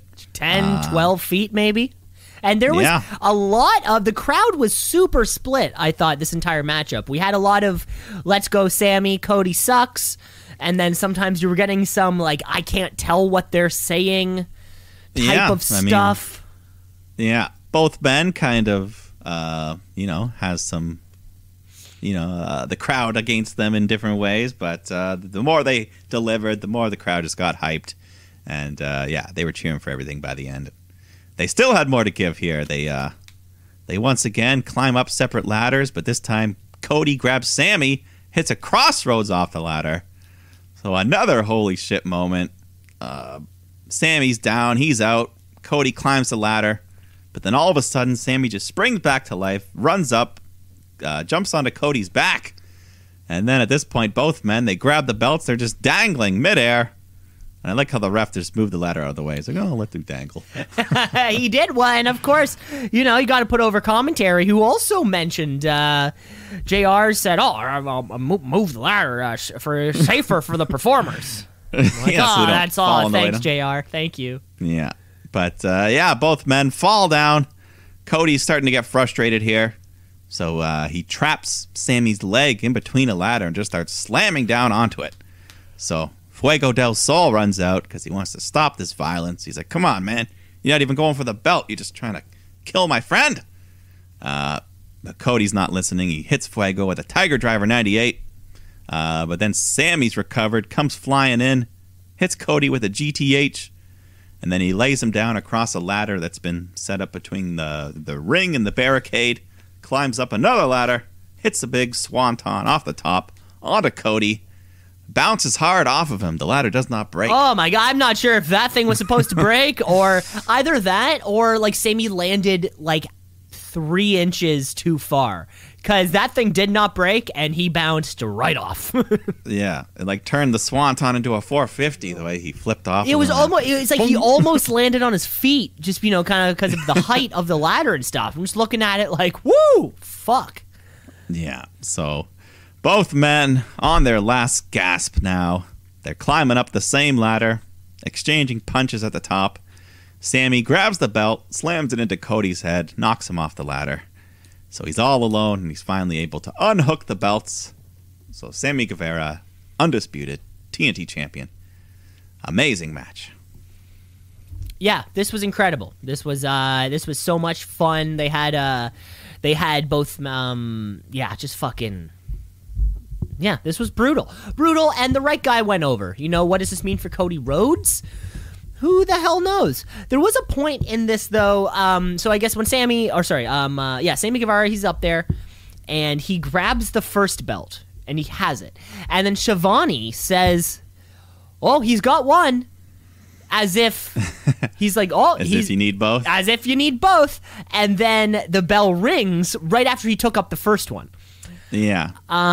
Which I was like, okay, I'm fine with that, but I would wonder, and my question was you, I guess, because, these types of unification, I can understand these things happen. Has it ever happened, Mike, to your recollection, in a similar situation, but they only get one, and then the other guy gets the other, and we're kind of back where we started? Not to my recollection. It could have, it may have happened somewhere, this is a big world, and it's a big sport. Yeah. But as soon as Shivani said he had one, my mind was like, what if Cody gets the other somehow? That's the, like you're at the top, you get one, ladder gets pushed over, you fall off, other guy climbs up, grabs the other one. Now we're both in the same position. I'm sure one day we will get that. One day, that'll be the fucking swerve of the ladder match for sure. Because a ladder match, because it doesn't have the DQs, it has all the things where the winner is so often, it's the clear winner. It is meant, to unify a title, an undisputed champion, something to do with that. But then to swerve us with having it like, we don't know who won. That'd be a whole other thing. That'd be fantastic. Yeah. Well, fantastic is what this match was. You could have thrown that on any pay-per-view in the world, and yeah, an early match of the year contender. I'll even say. Yes, possibly. There you go. But yeah, we've got a long way to go. After that, we had Wardlow taking on Elijah Dean and James Alexander in a 2-on-1. Does not matter, though. Wardlow destroys them both. Symphony of power bombs. Sandwiches them together and just pins them both for the easy win. Well, yeah, because we got to get our we got to start our Wardlow winning streak back up. Of course, he lost the week prior to Punk. Yeah. And his only other single loss before that, in recent memory, was this past August, actually, against Chris Jericho as one of those labors. Yeah. Wardlow's a winning guy.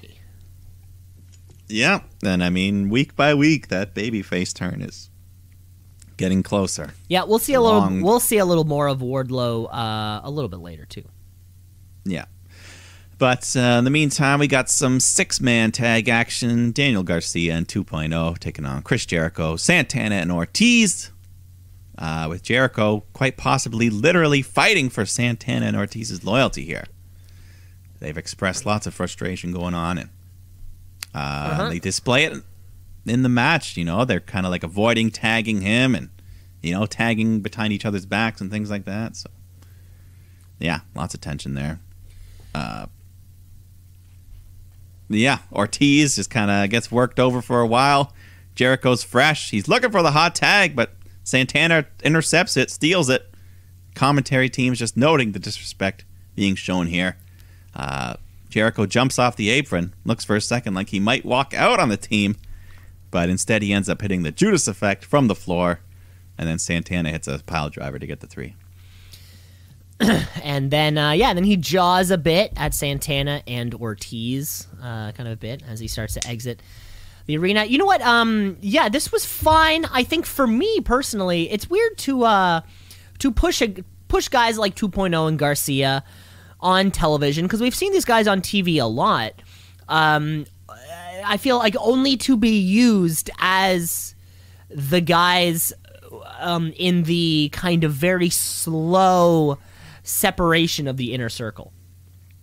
Yeah. Kind of like bit players, because the story was about, of course, Santana, Ortiz. Well, I mean, I think the real story was about Chris Jericho's real hair. Chris Jericho's totally natural hair was the main player of this story.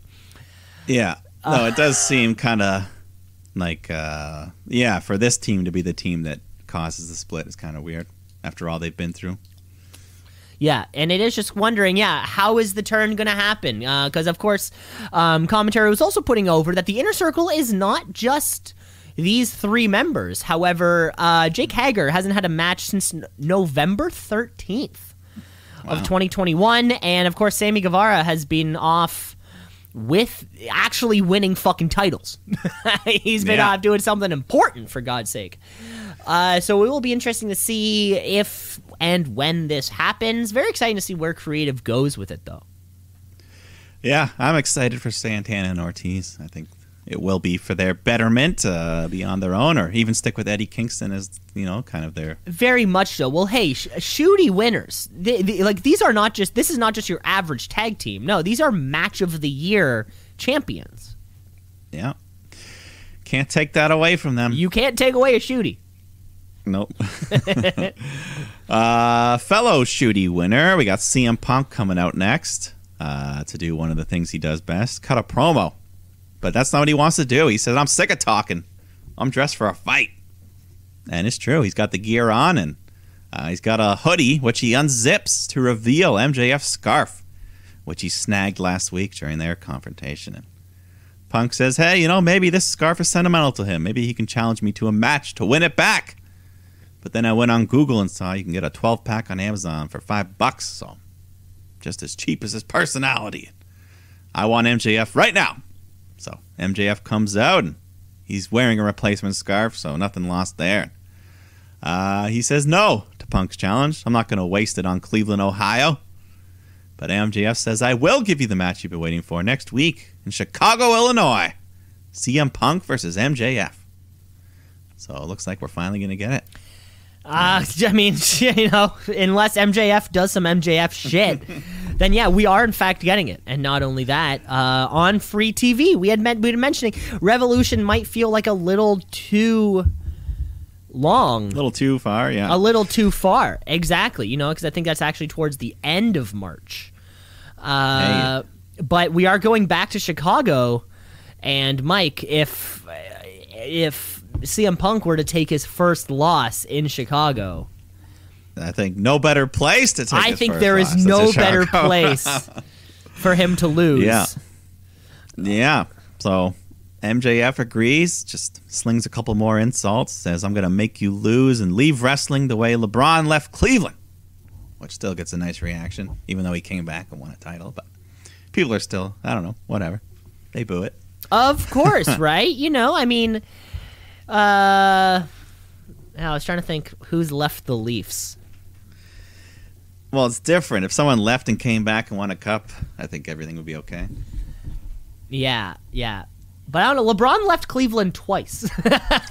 Yeah. If he doesn't win that title, the whole thing would be different. Yeah. I mean, I don't like LeBron to begin with, so I don't care. Instead of one of the possibly the best performance in NBA Finals history, if he didn't have that to his name. Or one of the biggest choke jobs in NBA history. Which one was the choke?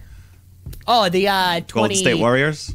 No, I'm saying for Golden his State. comeback. Yeah, for Golden State. Golden State choked Yeah. it Okay. away. Yeah.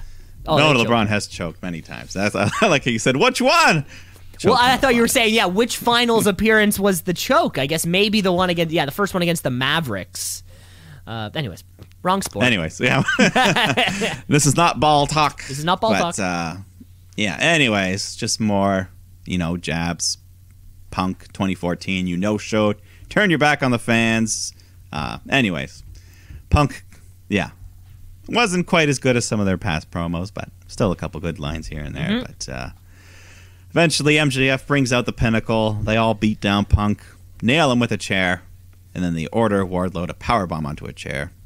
And then to add insult, MJF just goes and sits right on top of his chest, cross-legged, and tells him, I'll see you in Chicago. Now, I don't know if you got this vibe.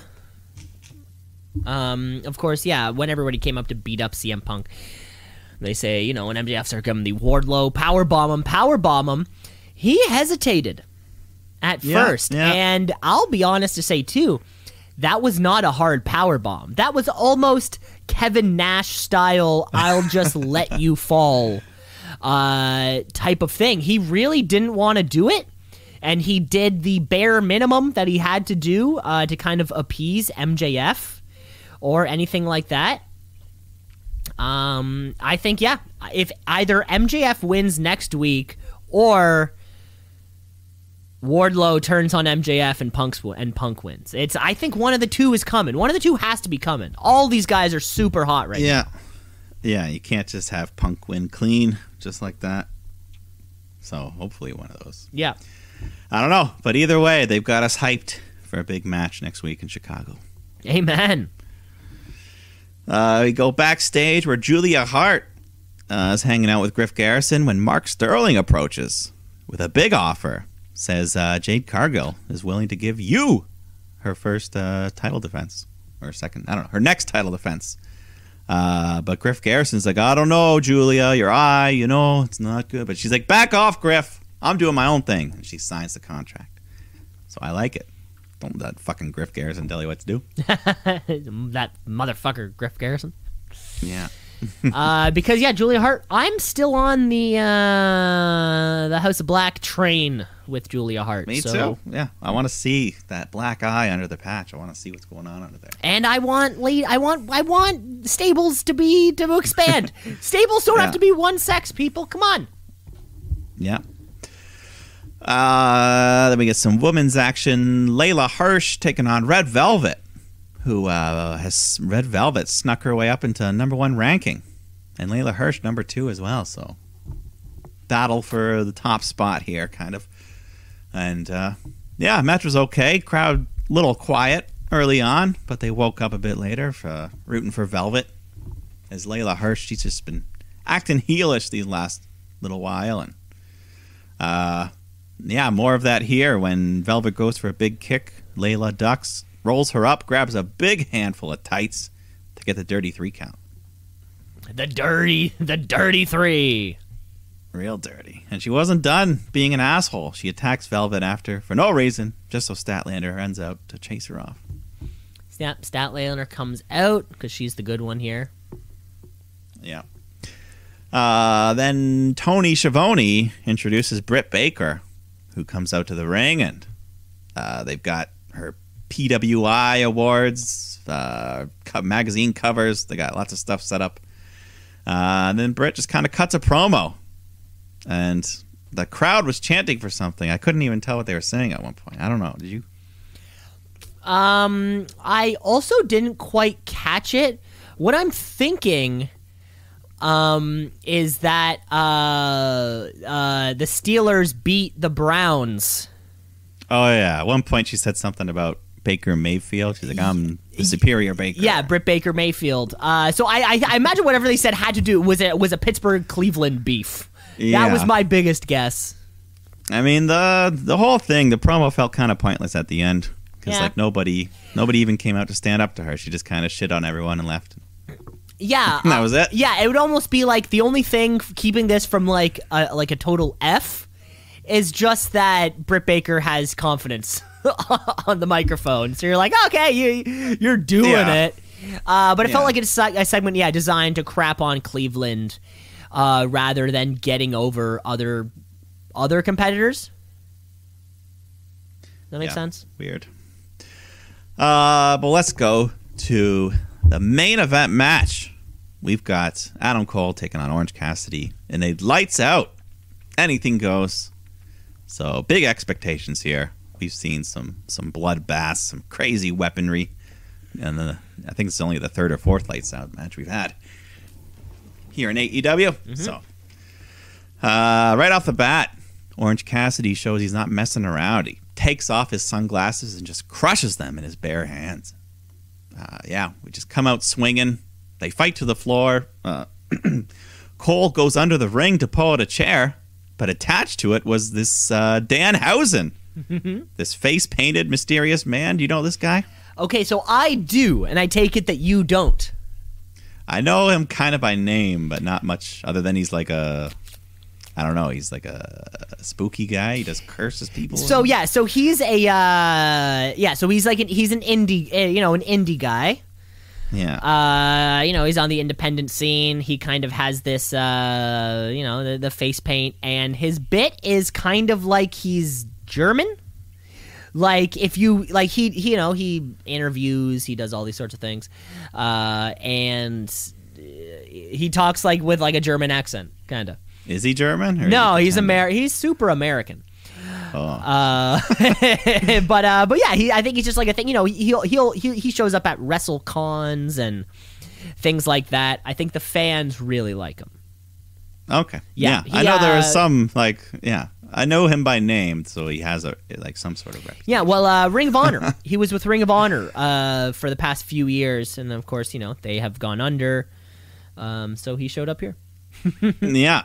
And no physical contact. He just kind of points, does this scary... I don't know. Is he hexing him? Is he putting a curse on? That's his pose. That's his pose? Okay. Yes. So he does that. I think after the show, Tony Khan announced he is signed, so he is officially All Elite. He's officially All Elite, baby. Yeah, he does this thing. He always talks about himself in the third person. Also kind of thing. He refers to himself as Danhausen. Like he's like, shit like that. All right. Yeah, I'm looking forward to He's fun. His I think his like tagline is very nice, very evil. Well, we'll see. See more of him, I'm sure, next week. Yeah, hopefully. But then back to the action. Cassidy picks up Cole, spine busters him right through the timekeeper's table. And then he goes for the orange punch, but Cole blocks it with the ring bell So that's damaging Cassidy's hand. I think it even cut it up a little bit. Mm-hmm. Or he's bleeding bit from of his blood, hand bit somehow. of blood there. Yeah, a little bit.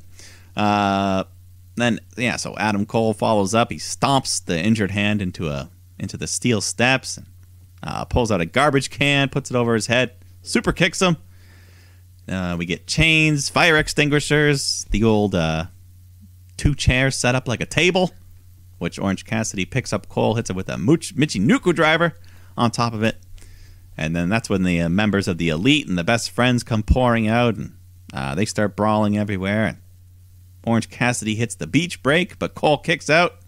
So Cassidy fires up, hits the orange punch, but he's in agony because of the injured hand, so he can't make the cover. So instead he goes to pick up Cole. But then Cole swings up with a low blow, hits him in the balls, but then Cole is the one who starts selling it, screaming in pain. And Cassidy pulls out a steel cup out of his pants. I think it might have even had thumbtacks on the front. There was, and JR brought that up for sure. Yeah, so nice, clever move there. And then he steals one out of Adam Cole's playbook, hits a Panama Sunrise, but Cole kicks out. So Cassidy grabs the chain, wraps it around his hand for another orange punch, but Cole sees this and rolls out of the ring, starts running away up the ramp. So Cassidy follows. They go to the gorilla position at this point.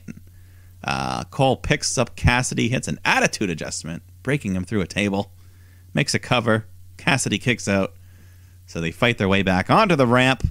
Cole's looking to hit the boom, but Orange, he pops up and just super kicks him, wraps the chain up around his hand once again, and this time, he doesn't hit it yet because Cole picks up one of the stage lights and he hits Orange in the head with that.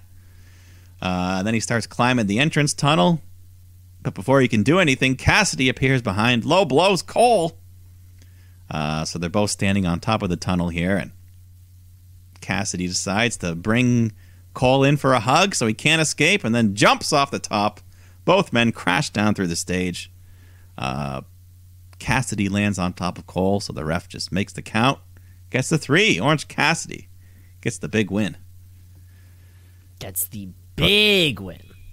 Yeah, but it doesn't count for the records. Well, and I think that's it. I think when you, especially AEW has set this precedent of what a lights out unsanctioned match is, right? Between, of course, Thunder Rosa, Britt Baker. I think prior to that was the Moxley Omega match. I think was also a lights out unsanctioned thing. Yeah. So I think we have ourselves, kind of like this precedent of like, oh, this is going to be violent. This is going to be bloody. Someone's going to be leaking. And although we were missing elements of that, I think really to keep Adam Cole protected. Yeah, for that, I think that was the main point, so it doesn't count as a loss on the record because it was a bit, we didn't get that ultra violence that we come to expect with the lights out, so a little bit underwhelming in that regard, but, they still worked hard. That big bump at the end, the slow-mo replay made it look pretty crazy, like Cole got rotated midair, almost landed on his head. Yeah, but, and it even almost like it's very close to kind of like booking yourself into a corner. You make an importance, or you make it important that win losses count. You've been saying that since day one, but then you actually have 2 people. And of course, when AEW was incepted, they didn't think Adam Cole was going to be there. They definitely didn't think Orange Cassidy would somehow become the biggest wrestler on the fucking planet. But it somehow happened, right? So then we kind of, okay, how do we do this ranking system? And boom. So we're going to see this again. We're going to see lights out matches just to keep both people protected. Yeah, it'll happen. Which seems ass backwards, but I'm fine with it, right? It's fine, but also I think, we had that ladder match earlier in the show, which kind of maybe took some of the wind out of it, because I think the ladder match had a lot more of the crazier, more entertaining stuff going on. Yeah, certainly, definitely, like, there were more brutal parts, I thought, in that. But, you know what, I don't remember the last time I've seen Adam Cole take a destroyer. But he can fucking do it. He can fucking do it. He can take them as well as he can give them. So there you go. So there you go. At the end, it was fun. It was fun. Fun episode. Beach break. Yeah. Yeah, probably our last themed show before Revolution. I would think so, but you never know. So that was the entirety of our weekly wrestling action. So let's get into a little preview for the Rumble here. First, we'll kind of cover some of these matches, and then the Rumble itself. Of course, they'll probably split up the Rumbles. Maybe one will open the show, one will close the show. They've done that before. Also, kind of put like a nothing match maybe in between them if you want to open with something else. So let's say Women's Rumble. Let's kick off the show with the Women's Rumble. Of course, right now we have 21 of the 30 entrants, which is perfect. I hope we don't add any more. It gives us that the option, for people to the surprises, things like that. Do you have a few surprises, hopefuls, anything, any craziness that you foresee? Oh, well, one of the hot rumors going around this week is that Ronda Rousey might be set to make her big return. Ronda Rousey. In the Rumble match. Okay, so as soon as her name is involved in any way, shape, or form, she's automatically could be pinned as a winner of the Rumble. But nothing for sure there. Of course, we have returns of people like Lacey Evans, Bayley, Asuka. I expect at least 2 of the 3 would probably be back for the Rumble. And yeah, probably some surprises we haven't even thought of. Some NXTs, Io Shirai probably may pop up. Maybe Raquel Gonzalez, Dakota Kai, people like that. And we do know that Mickie James is coming out. She is the Impact Wrestling Women's Champion. For all we know, there could be other of these former WWE currently signed elsewhere type of performers. Maybe not from AEW. I don't really foresee it coming from them. One thing I did hear that the Inspiration turned down a Royal Rumble spot. Oh, really? So, okay. Well, that's probably for the best. Billy, that's what they said. They're like, we got our own thing going right now. It's not the right time. So, yeah. I think, aren't they then the current tag They're the current tag champs over there. Something? Yeah, that is correct. Yeah. So, yeah, we'll get a couple NXTs. We'll get a couple more surprises. And I guess, what do you think? So, yeah, I like that. My biggest thoughts were Bayley, Asuka coming back. I didn't even think about Lacey Evans.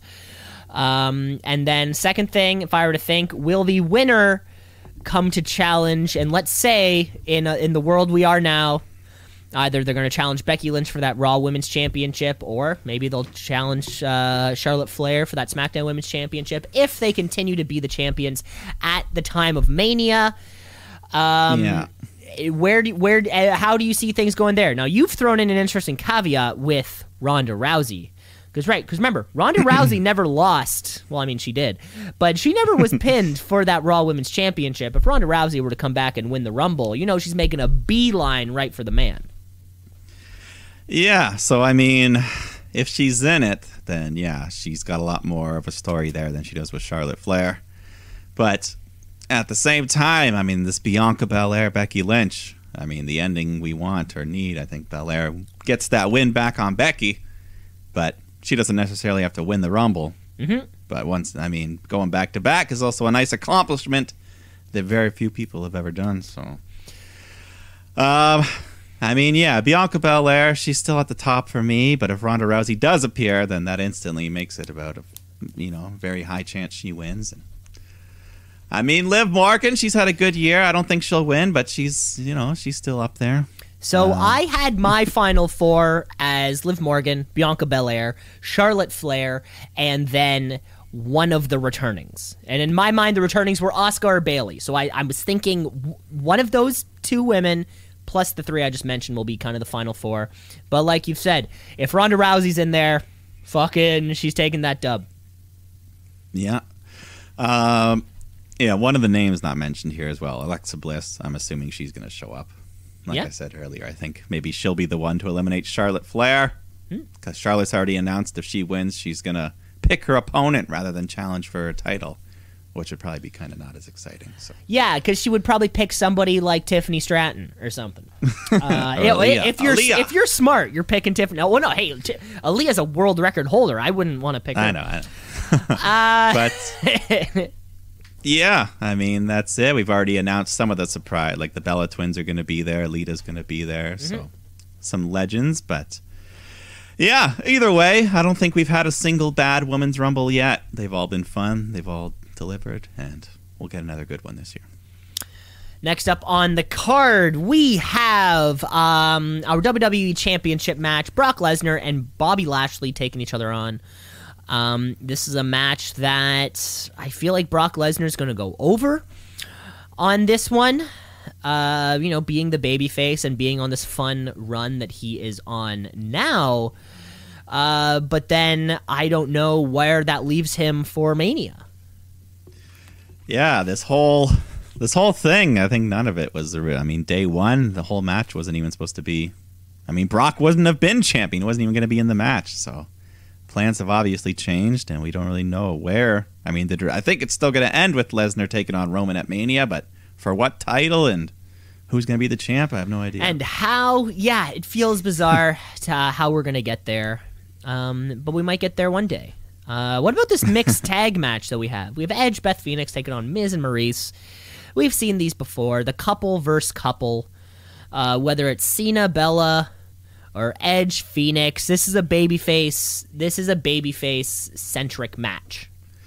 Yeah. Maurice will be avoiding as much as she can, getting in the ring. And, I mean, Edge and Beth, they've already showed some cool tag team maneuvers together, so maybe it'll be more than just boy on boy, girl on girl. They'll do some mixing and mingling. Yeah. But at the end of the day, it's probably the least important match on the card. So probably the least important. Next up, though, Becky Lynch, our Raw Women's Champion, taking on Doudrop, who has been in the mix for this Raw Women's Championship between Doudrop, Liv Morgan, Bianca Belair. They've all been gunning for this, but no sign that Becky Lynch is going to drop this title anytime soon. Yeah, not to Doudrop, but they can still have a good, 10, 12-minute match, and kind of like the Liv Morgan feud, maybe elevate Doudrop a little bit, give her a bit more spotlight. Yeah, I'm kind of hoping that Becky Lynch beats up Doudrop so bad that she goes back to her old name. She gets her shit kicked out of her so bad, and she goes back to being Piper Niven. Let's get out this other singles match. Roman Reigns, our Universal Champion, our record-setting all-time champion guy, taking on Seth Freakin Rollins. In what will probably be a great story told here. Although Seth Rollins has been a heel on Raw, he is the de facto babyface in this year matchup. Yeah, and the Usos banned from ringside, so that cuts out one bit of shenanigan there. And it really all depends on how the other world title match goes. Like if Brock loses one, if one loses, the other guy wins. I don't know. Or do they both hold the belts?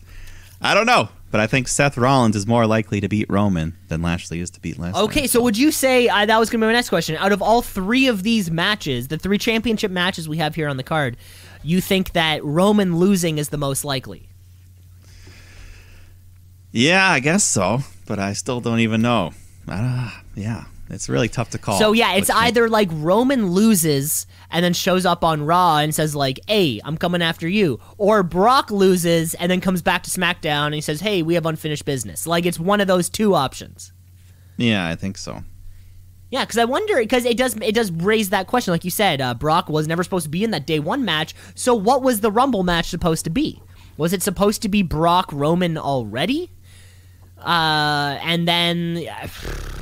who the fuck? Because that would have been Brock Roman 3 if they were to actually kind of face at the Rumble. It is really hard to say because remember, we're still trying to book we're still trying to book Mania 39 for The Rock Roman. Yeah, so I don't know. I like it though. I like the intrigue of not knowing and yeah. So that'll be fun. And then our final match, it could be the headliner, we don't know. But of course, we're talking about the Men's Rumble, 22 of the 30 entrants. So we still have 8 to go. Which leaves 8 rooms for surprises or returns. Mike, do you have a final 4 that you have in mind? Maybe someone who you think is going to return. We'll probably see some NXT stars. I hope that we don't see many retired superstars. I think we're kind of past that point. Yeah, I mean, there's always a chance like a Goldberg or something shows up. Yep. Yeah. Yeah, no, some of these guys like Ciampa, Pete Dunne, I think they'll show up as well. Who else has been on these dark matches? It's guys like that, those NXT alums. Roddy, maybe? Roderick Strong? Roddy Strong, yeah. But for like who's going to make it to the finals and win it, this is hard. I don't know. I feel like Big E, even though I don't think he'll win, he's had, ever since losing the title, he could use a good showing here, make it to the Final Four. AJ Styles, I know you've been calling him as your winner. I think he'll have a really good showing. I mean, he was my winner before Brock won that championship back, kind of before anything. So I think I just got to stick to my guns on this one and still kind of back this AJ train. Yeah. I think Kevin Owens, I think he's got a shot at having lasting a long time in there. Same with Austin Theory, this push of Austin Theories. And of course, Omos, he's going to be in there. He's going to be wrecking people. Well, he's going to get the how are they going to eliminate him type of spot. Yeah. Yeah. And RK Bro, Riddle, Randy, they're all in there. It's going to be it's a pretty good field here. But, yeah, it's hard to actually pick a winner. I think much harder on the men's side than it is on the women's side. Just because it almost nothing. We're of course thinking about Mania, thinking about these two championships, and I can't think of anything that would work with the current championships of that belt. I mean, there's also a chance that Lesnar or Reigns themselves, they lose the title, they enter the Rumble. We've seen that before. Yeah. We have seen that before. I think my final four that I had come down to, because obviously AJ Styles, I had Randy Orton, I had Matt Riddle, and then I was I'm really struggling with that fourth. Whether it be a callback or anything. I think Randy and Riddle coming into that final four. One of them's going to eliminate the other. Of course, that's a feud that we all want. Because remember, we do have the chamber between the Rumble and Mania. We're going back to Saudi, baby. We've got the elimination chamber. And I'm sure we'll have two chambers to determine the women's and men for the other title. That'll be your other WrestleMania main event thing. Yep. But yeah, so are you still sticking with AJ winning this match? I got to stick with him just because I've been saying it this whole time. So I got to stick with AJ taking the win. But yeah, I have no idea who these other 8 could be. These other 8 shit disturbers. Yeah, no, I'm excited. I mean, maybe we'll get Gunther. Does he show up? Gunther could show up, exactly. Ilya Dragunov. We haven't seen him. I think it's too early to bring in Gunther. Probably. Just because he would still get Walter chance. Yeah. We need it because, like we said, in the CWC, they can kind of control that environment. I'm sure they could come on the PA like, nobody say Walter or we'll fucking kick you out. Yeah. I don't know. We'll see, though. Lots of excitement. Can't wait for this show. Saturday night, Royal Rumble. Going to be a lot of fun. It's going to be a great time, as it always is. And that was our quick little Rumble card. Let's finish off the show. Let's finish off the show that we always do, which by giving you a Wrestler of the Week. With the Wrestler of the Week. Wrestler of the Week. Of the Week. Of the Week. The Wrestler of the Week. Of the Week. Of the Week. Wrestler of the Week. Of the Week. Of the Week. The Wrestler of the Week. Mike, I'm going to kick you off on this show. I'm going straight to Dynamite for my Wrestler of the Week and straight to that opening match on Dynamite. However, in a wrestling match, in a singles wrestling match, we often consider there to be 2 competitors in the match. However, I would like to argue that there is a third competitor in that match, especially when it comes to something as dangerous as the ladder match. Of course, I'm talking about the official. The official plays a huge part in a ladder match, making sure everybody is safe and all the little things and the corners and the edges that are sticking out, they need to be aware of that shit so the performers don't land right on it. I'm giving my Wrestler of the Week to Paul Turner this week. he was holding down the ladder so Sami Zayn could give that fucking massive cutter. He moved the ladder out of the way at one point so those two boys could have the little hanging spot. The official is so important as wherever the ladder's involved. And if you want a pro who knows what they're doing and who's done this a million times before, I'm looking no further than Paul Turner, Wrestler of the Week. There you go. That's why he's recognized as their senior official. They refer to him as senior official. Take that, Rick Knox. Yeah, you fucking bald bastard. No, that was Bryce Remsburg. I mean, they're both bald. But no, Rick Knox is the cool one, though. Rick Knox is the one who can he's pull. Still bald. Yeah, but he can pull out a destroyer every so often if he wants to. Well, I guess so. If his opponent. All right, I'll stick to the same show, same match, different performer.